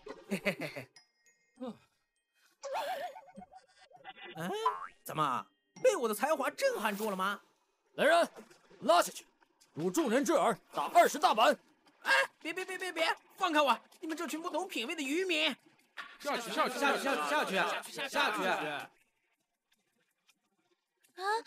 不会是他又挨板子？不是，他平时会吟诗吗？平时也吟过的呀，好像是什么水中飘，公蛤蟆搂着母蛤蟆腰，反正听着怪恶心的。这是吟诗，不是吟诗啊！家丁兄，该你了，起啊！任公子您都来了，我怎么能抢您的风头呢？还是您请。本公子作为全场压轴，当然要最后一个登场，还是你们先吧。任公子，你怎么与家丁争论起来了？有什么风头啊？还是我先吧。1、2。完了，这第1句什么来着？我昨晚背的滚瓜烂熟，怎么关键时刻就忘了呢？算了，就这样吧。已吟诵完毕，谢谢各位。啊，一个哈字就完了，我他妈牵条狗上去都不止汪一声啊！戏耍百姓，侮辱朝廷，来人，拉下去打50大板，关进大牢。大人，我的诗还没背完呢，我昨天晚上其实是冤枉了大人。不会要坐大牢，那吟诗不会被砍头吧？不过我会提醒他的，走个过程，挨20大板也行啊。哎，看来都是一群乌合之众，一个能打的都没有。我得出手了。千里黄云白日曛，北风吹雁雪纷纷。莫愁前路无知己，天下谁人不识君。好，好一句“天下谁人不识君”呢？这最后一句，足以证明任公子的诗已名震天下。说得好，今天能有幸听到如此千古名句，实乃三生有幸呢。好，任公子的才华果然名不虚传，真是国家之栋梁，朝廷之幸事。凭空感慨，不足挂齿。各位见笑。见笑。任秋生的才华不得不佩服，看来我们真的输了，这根本就没法比呀。输了也不能让他乱来啊！你个登徒子！登徒子啊？他叫我呢，干嘛呀，师姐？你要记住，你就是一个小家丁，输了也很正常，投降也很正常。你千万别在台上乱演，明白吗？听见没？你自己人都放弃了。你个野鸡大学的能背几首诗啊？投降吧！哼，没事，重在参与，对吧？重在参与嘛。师姐，我好害怕呀！我不知道接下来小青将会发生什么。你说你担心，我这心也一直悬着呢。不求奇迹出现，只求他安然无事便好。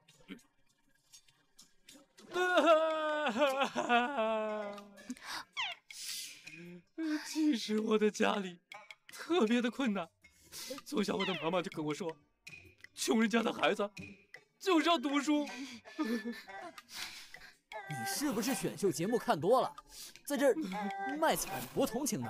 他们都认识你，还不认识我呢，我不得互相介绍一下吗？是吧？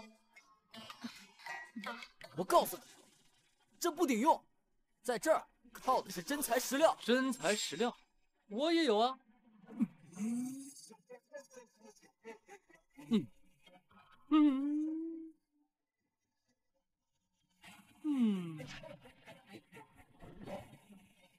锦城丝管日纷纷，半入江风半入云。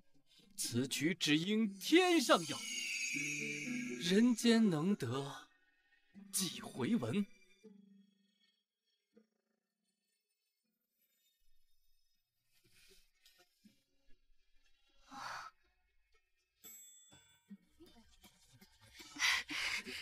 这真的是小青将自己吟的诗啊！是，这首诗我从未听人传唱过，这是何等的才华觉悟，才能写出此诗？此曲只有天上有，人间哪得几回闻呐？绝，真是绝了！是啊，如果任公子的诗是名震天下，那他的诗就根本就不是出自凡人之手，这得是天上的神仙才能写得出来呀。所以说人间难得几回闻呐。那得是天上的神仙才能写得出来，所以说人间难得几回闻呐。好，可以。没想到你小子还给我接住了，还反压我一头。来，再来。秦时明月汉时关，万里长征人未还。但使龙城飞将在，不教胡马度阴山。好一个精美绝伦的句子。但使龙城飞将在，不教胡马度阴山呐！看来任公子这是发威了，只要任公子在，绝对不会让胡马度阴山的。这任秋生还真是有东西呀！即兴创作的诗，不仅展现了自己的才华，更是贬低了对手。看来真是意义非凡呀！这下那家伙估计应该接不住了。我觉得也是，这千古绝唱直接封秦小江的喉了。就这。青海长云暗雪山，孤城遥望玉门关。黄沙百战穿金甲，不破楼兰终不还。继续啊！黄沙百战穿金甲，不破楼兰终不还。这家伙竟然真的接上了。而且身穿金甲，视死如归。看来还真的是把任秋生没有放在眼里，不拿第一绝不罢休。这家伙到底什么来头啊？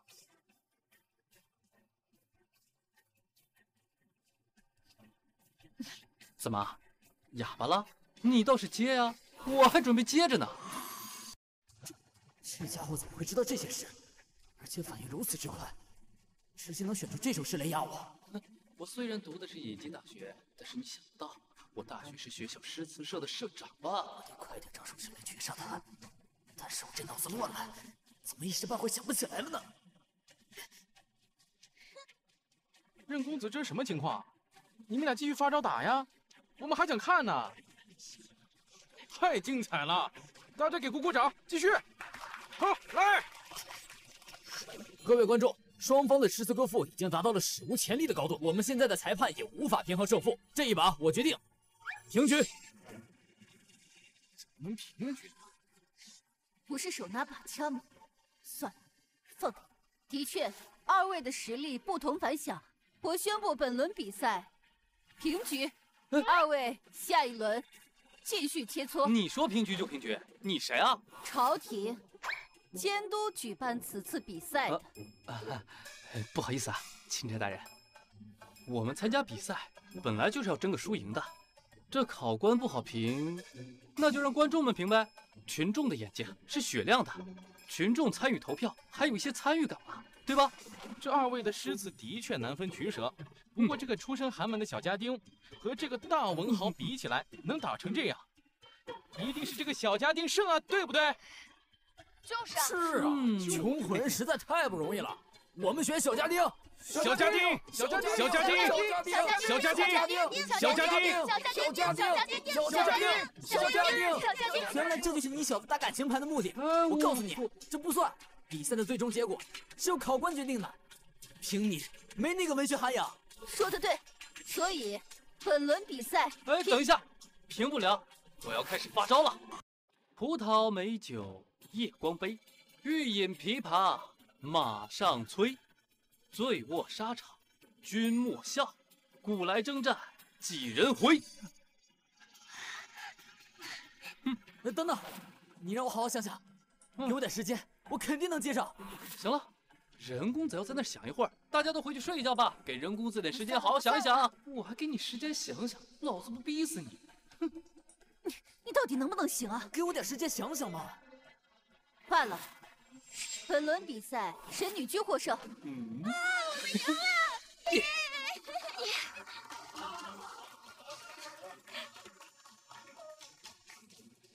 你不是京科状元吗？怎么还比不过一个秀才？我俩本来就是从一个地方来的，这些诗本来就是现成的。我只是没想到这家伙能背这么多首诗。下一轮比赛是对对子，这回总没有现成的了吧？没有，我的对子全部自创，一定能对死他。我要让他明白一级大学和双料博士的差距。这次比赛3局2胜，要这一轮你还输，我也帮不了你。放心，绝无输的可能。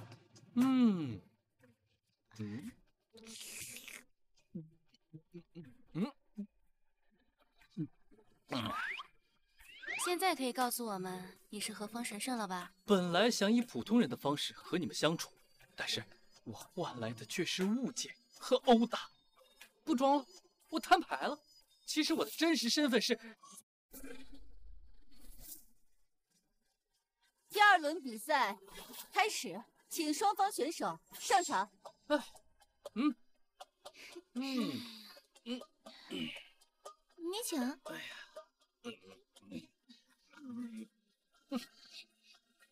哎，小秦家，你还没告诉我们，你到底是何方神圣呢？等你给我刺激奖励的时候，我就告诉你啊。画大饼谁不会啊？刺激的奖励，你又答应了什么？我还不是为了刺激他赢吗？果然女大不中留呀！哎呀，师叔，我这不是在给他画饼吗？那我就希望你画的这个饼有用吧。任秋生看来是要动真格了。第2轮比赛对对子，相信大家都知道规则吧？懂。我是上局冠军，那我就放水，让任秋生先发招吧。装腔作势，古诗词你能对上，对子，老子全给你搞原创，我看你能接几个。我靠，这么玩？别废话，接招吧！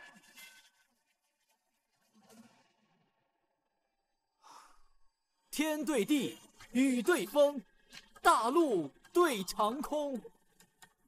这对子十分简短，但接下来却也难接呀。的确，任秋生真的登陆了。不会，咱们第一个就输了吧？你小子倒是赶紧接呀！太简单了，你能不能换个有难度的？我去你大爷！你接不住就直说，别给老子拐弯抹角的。我接不上，你爷爷我张嘴就来。骂谁呢？二位选手，文明比赛，不得辱骂对方。你听见了吗？是他先骂我的。你他妈到底接不接啊？你看他又来了。钦差大人，请你取消他的参赛资格。你还能不能接？不能接，我怕你输了啊！你这个太幼稚了。日对月，冬对暖，我爱于凤鸾。哇，师姐，你听到没有？小琴正在给你表白晒呢。不是，这家伙搞什么鬼？想死啊！这对子对的还真是鬼斧神工呀。对子对上了，还把爱给求上了。师叔，连你也取笑我，这么多人看着，我不好意思。意不意外？惊不惊喜？难得见师姐如此害羞啊！不，你小子是来参赛的，还是来泡妞的？两不误，有问题吗？这也得看你对的什么。你日对月，冬对暖，接我的天对地，雨对风，还能说得过去。我最后一句是大陆对长空，你跟我接我爱于凤鸾，这能接住？的确，这确实是接不上。这最后一句才是点睛之笔，你们竟然悟不透。点睛之笔？你是在逗我笑吗？你现在可以笑，等一下我解释了，你可就笑不出来了。听好了，日对月，日代表热，月代表冷，冬对暖也是热对冷。我爱于凤鸾，说明我有一颗热情似火的心，而他却对我身心冰冷。你说这他妈能不能对得上？这个家伙，我有他说的那样身心冰冷吗？人家明明也挺在乎他的，只是不善于表达罢了。用得着在大庭广众之下这么吐槽我吗？师姐，看来这还真是点睛之笔啊！我现在特别想知道你的内心想法，快说说嘛！讨厌！看来师姐才是真的怀春了。你小子到底什么来头？你猜啊！我猜你大爷！气急败坏了是吧？让我气急败坏，你还没有资格！你分明是在诡辩。前面的我勉强你能对上，接下来你听好了：天下英雄豪杰到此俯首称臣。我这个怎么对？世间贞洁烈女进来脱衣解裙。什么？这顿徒子都什么时候了，还胡说八道？但是我感觉对的好像也挺公正的嘛。住嘴！的确，这确实是接不上。这最后一句才是点睛之笔，你们竟然悟不透。点睛之笔？你是在逗我笑吗？你现在可以笑，等一下我解释了，你可就笑不出来了。听好了，日对月，日代表热，月代表冷，冬对暖也是热对冷。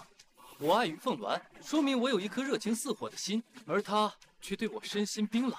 你说这他妈能不能对得上？这个家伙，我有他说的那样身心冰冷吗？人家明明也挺在乎他的，只是不善于表达罢了。用得着在大庭广众之下这么吐槽我吗？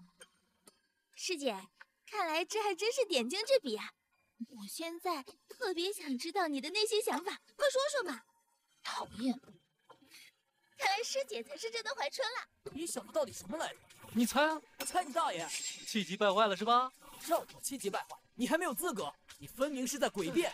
前面的我勉强你能对上，接下来你听好了：天下英雄豪杰到此俯首称臣。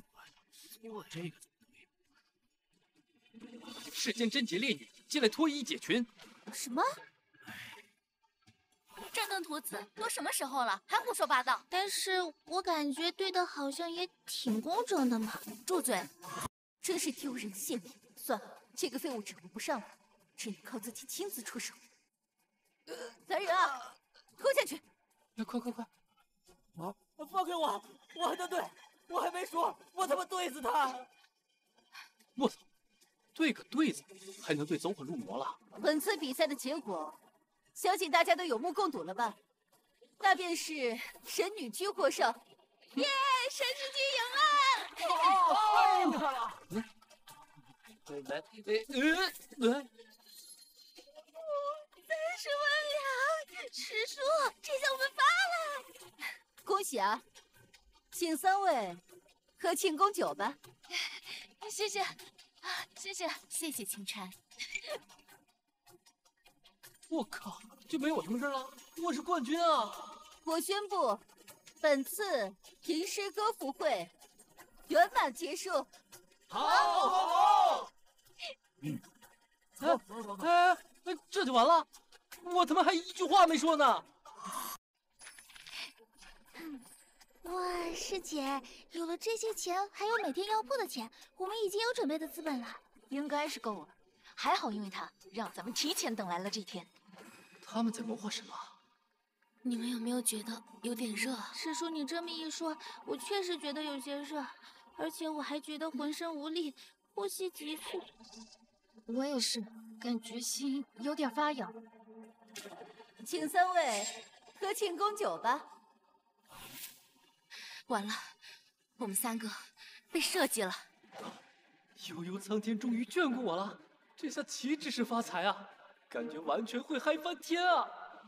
肯定是那个登徒子，知道咱们水了他，开始变得卑鄙下流起来了。啊，不会吧？小青江虽然平时看起来涩涩的，但他应该不至于做出这么下三滥的行为啊！除了他还能有谁啊？别的，老子虽然风流，可绝不下流。我这叫捡漏，可别把屎盆子往我头上扣啊！不是的，你们还记得我们在诗词歌赋大会上喝的那3杯酒吗？你是说那3杯酒里有东西？可是任秋生不是被拉下去了吗？难道是他让别人在酒里下的药？不是任秋生，是朝廷。你们还记得那个蒙面女人吗？很明显，我们还未准备反攻，朝廷就已经先下手为强了。我们现在的处境很危险，搞不好今天晚上就会出事。完了，师叔，我浑身发软，好像武力全都被抽空了。那师叔你呢？你也一样吗？我可能比他更严重。我现在满脑子都是那个登徒子的模样，那药起效果了，正在疯狂地刺激我的身体。那我去找小秦家，让他来救我们。不行，他要是知道的话，肯定像狗见了肉一样，搞不好会发疯的。谁？3位姐姐，是我。我从厨房带了莲子羹，给3位姐姐品尝一下。怎么办？让他快！不行，眼下能救神女居的只有他了。要是今晚被刺客偷袭，我们都得完。让他进来，我跟他说。好，我去。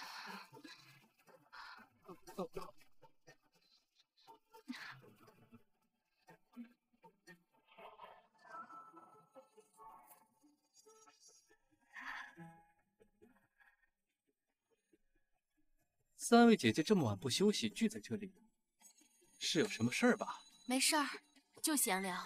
发财了，终于发财了！嘿嘿。你们是感染风寒发烧了？怎么一个个脸是红扑扑的，还一直出汗？你找他。怎么这么不小心啊？腰没事吧？你放开我！哦，是他让我放开的。我没想到他站都站不稳，快起来！刚才那一下是抱你替我屁股一踢之仇，我看你现在还怎么嘚瑟。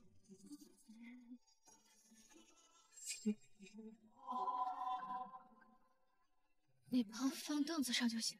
好的。关门干嘛？3位姐姐感染风寒，我怕这晚上天气凉，再给你们吹感冒了。哦，谢谢。师姐，你胸口痒痒吗？你生病了，没有力气，我来帮你。不要，谢谢。师姐，你对我这么友好，我还有点不习惯，你还是对我凶一点吧。哦，对了，我最近在锻炼身体，3位姐姐要不要看看我健身的成果？有没有肌肉？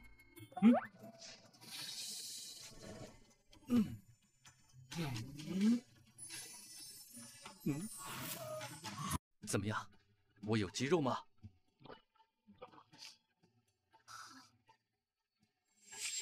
我靠，哥怎么这么有魅力啊？你们怎么流鼻血了？行了，别装了。我知道你小子在门口偷听。那也不能怪我呀，本来是我的酒，你们非得抢着喝。没事，现在轮到我为神女驹献身的时候了，你们3个一起上吧。我已经做好了必死的决心，不用联系我。现在不是说这个的时候，你也明白，现在对手已经做到这一步了。今夜我们神女驹岌岌可危，能保护神女驹的人只有你了。我希望你带上人，一定要誓死保卫神女驹。不行啊，我只能当你们的解药，等你们解了毒，自己上马。有刺客！有刺客！快去看看！你们几个去那边，你们几个去那边。一旦遇到危险，第一时间保护我啊！好。造孽啊！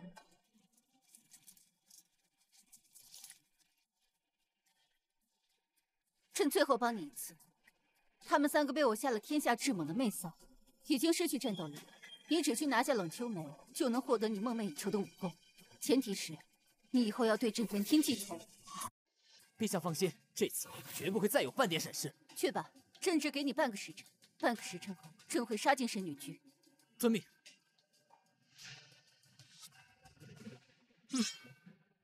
这他妈哪有刺客？是不是哪个二傻子睡着了说梦话了？要不我也回去睡觉。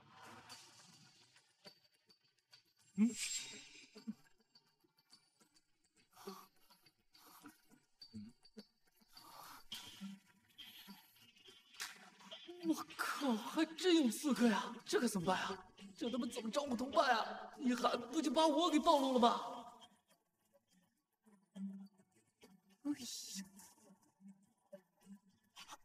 任秋生那个混蛋，就这狗东西也配当刺客？任秋生啊，任秋生，你还真是倒霉啊！平时被我踩也就算了，今天好不容易成了刺客，还遇见了我这个逼！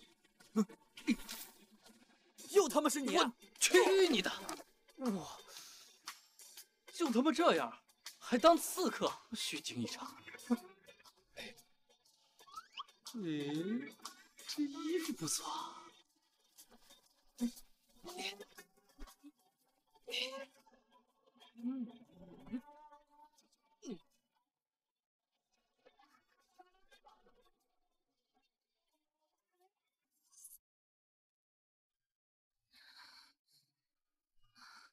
就这样把事给办了，可是做梦都梦不到我头上，我简直就是个天才啊！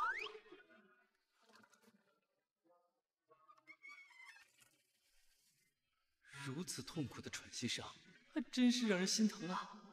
没事了，哥来救你们了。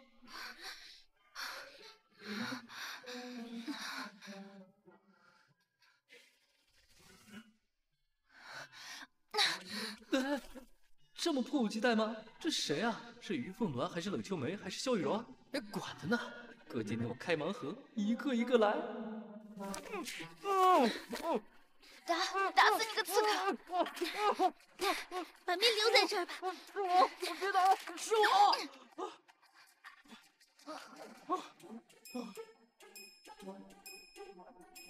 啊，这真是小亲家！你怎么穿成这样，偷偷摸摸就跑进来了？你这是在干嘛？我是来保护你们的。穿成这样，还偷摸上床，还想趁火打劫？没有，绝对没有。这是任秋生的衣服，我只是把他打晕了，换上求自保而已。听到你们房间没有动静，就想进来看看，关心关心你们。快来人呐！有人从正门杀进来了！啊！看来任秋生计谋失败，对方已经没有耐心了。到底什么人呢？是朝廷的人，要置我们于死地。小秦家，带着师叔从后门逃走，我和师姐先出去顶着，切记一定要保护好我师叔。不可，你跟凤鸾羽翼尚未丰满，如今又中了媚药，出去就送死。神女派不能被除名灭门。师叔，感谢你这么多年对我的照顾，快带师叔走。小秦家，如果有来世，我们还能再相遇，我一定嫁给你，保护好师叔。不，凤鸾，羽柔。妈的！该死的朝廷，老子泡了这么久的妹子，全让你们给我毁了！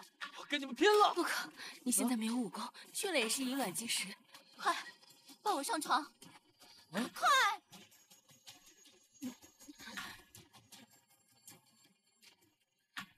你是哪不舒服吗？快，脱我衣服！脱衣服干嘛？做你想做的事情。这都什么时候了，我还哪敢想那种事儿？我现在只想杀了那群混蛋。只要你做了你想做的事情，外面那些混蛋，你都可以解决。怎么可能？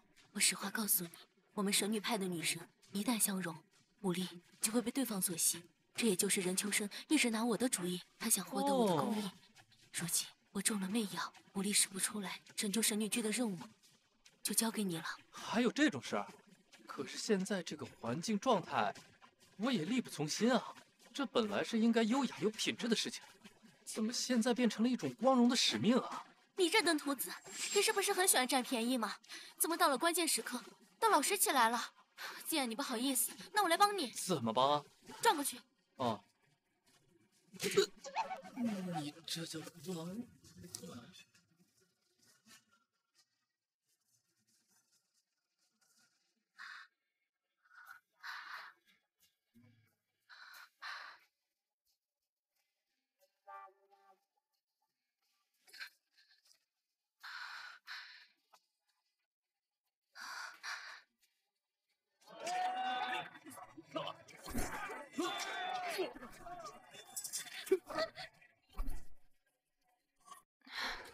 那个家伙应该已经带师叔逃命了。我们神女派一定不会灭门的，他肯定会再壮大起来。好，往哪里逃？我已经派人把神女居包围了，一个苍蝇都别想飞出去。师傅，他不是师傅，是朝廷的人。为什么？你为什么要害我们？当年朝廷一战，你神秘失踪，你知不知道师叔一直在找你的下落？师叔一直在招兵买马，就是为了有朝一日能够替你和神女居的子弟们报仇。你这么做，你就不怕在天之灵的世祖韩信遭受天谴吗？放肆！敢这么跟女皇陛下说话！我一直以为你只是朝廷的走狗，没想到你已经成了一国之主。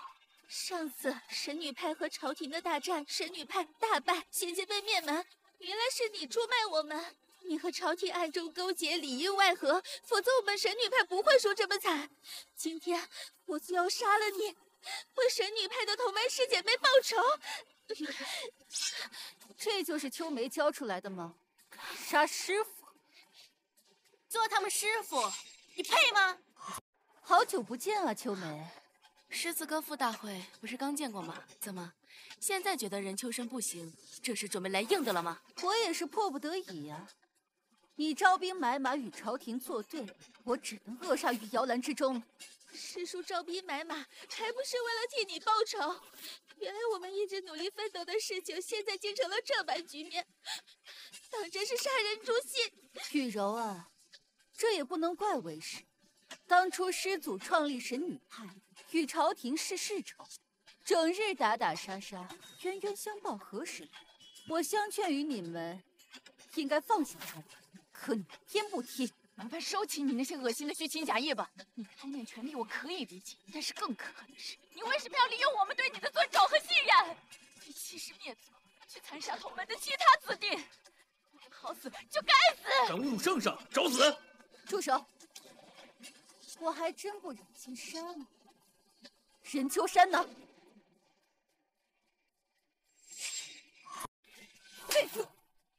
你们两个，给我把他绑到房间里去！朕都帮你到这个地步，你不会还不行吧？陛下，如果这次还不行，你直接阉了我，让我当太监。起来吧。是。上。你们这群畜生，不准动我师叔！你们拼了！放开那个女孩！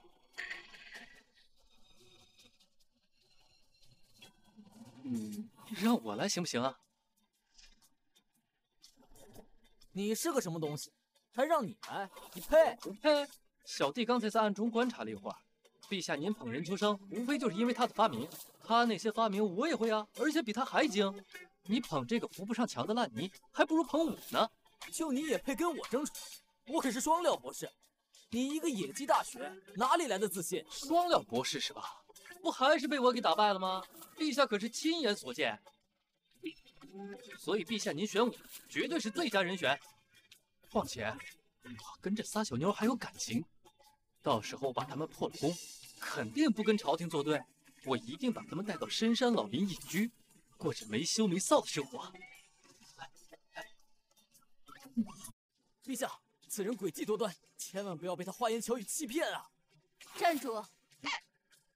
你的确技高一筹，但我又怎么能相信你能为我所用呢？这该死的人秋生！你现在不用怕他们，你已经有我全部的功力。啊？你说什么？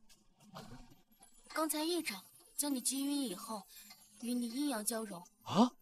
将我全部的功法已传授给你。啊！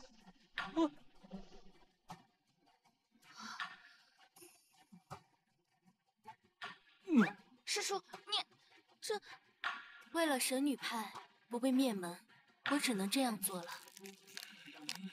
你怎么了？造孽呀！猪八戒吃人参果，虽然没有味儿，但他还知道干了什么。可我呢，我连干了什么都不知道，都怪你们，害得老子不明不白的就丢了第一次了。该死，我内求的武功，竟然被这小子给半路截胡了！陛下，此人留不得，必须得斩草除根啊！来人啊，给我上！围住他！我警告你，最好臣服于朝廷，不然只有死路一条。我辛辛苦苦守护了这么久的女孩，你竟然随意让人践踏，还让我臣服于你！你这当皇帝的也不能如此无法无天吧？看来你是不想活了，给我杀了他们！啊！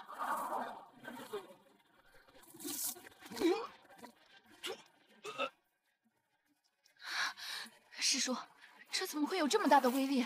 不应该呀，师叔，连你都没有这么大的武力。莫非他是纯阳之体，所以才会将所需的法力增倍？师叔，纯阳之体是什么意思啊？就是童子的意思啊！啊，小秦江原来这么纯洁啊！哼，现在你们知道我为什么这么愤怒了吧？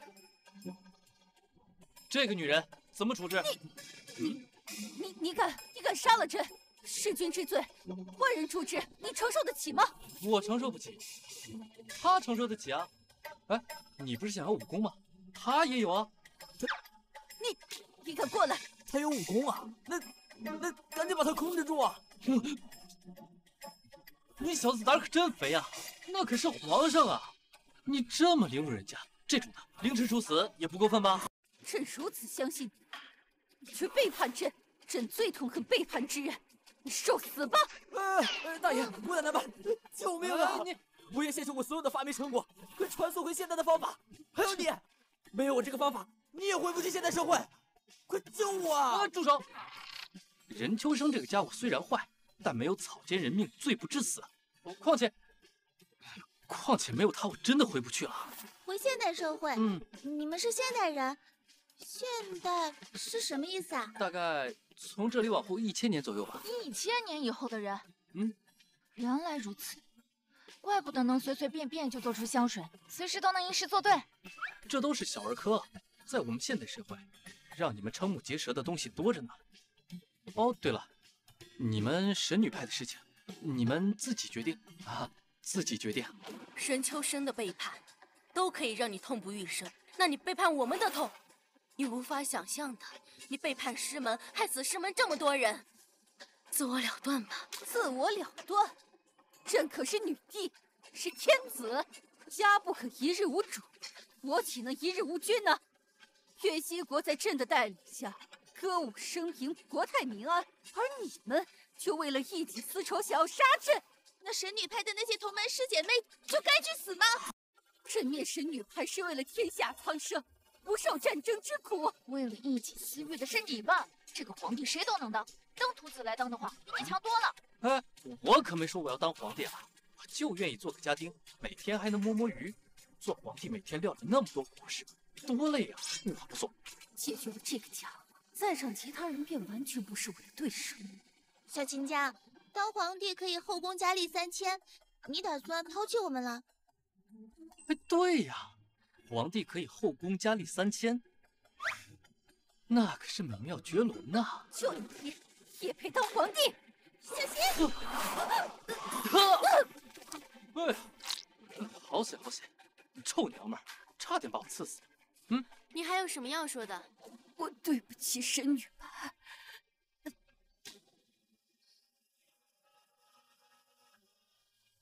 早知现在，何必当初？恭喜啊，一个小家丁当上了皇上。我混不过你，甘拜下风了。我要撤了，回我的现代社会了。你怎么回啊？我得到了一个穿梭宝盒，必须通过特定时间才能开启。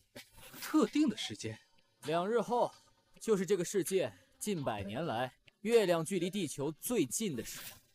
通过月亮强大的引力触发宝盒，方能回去。那也就是说，我这次不回去，以后永远也回不去了。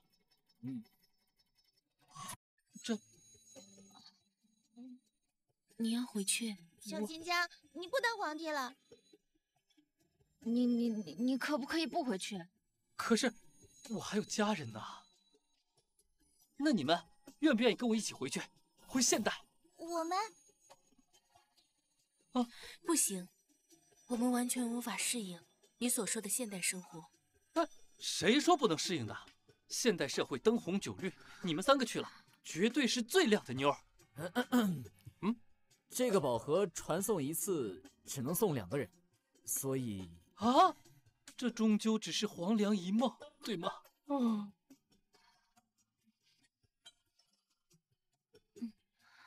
凤鸾，眼下只能这个样子了。师姐，这件事必须由你说，你说出来的效果绝对不一样。就真的只能这样吗？别无选择，去试试吧。那个，你可不可以不走啊？留下来，我们3个都陪你。说什么呢？没有听到。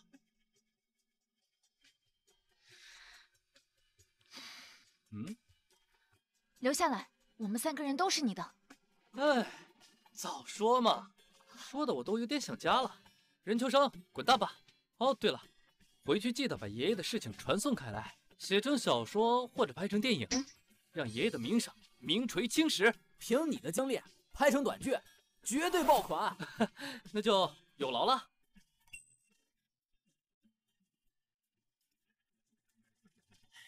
3位美女，那就让我们开始吧。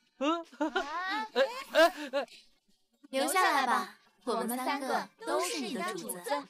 我靠，又这么玩？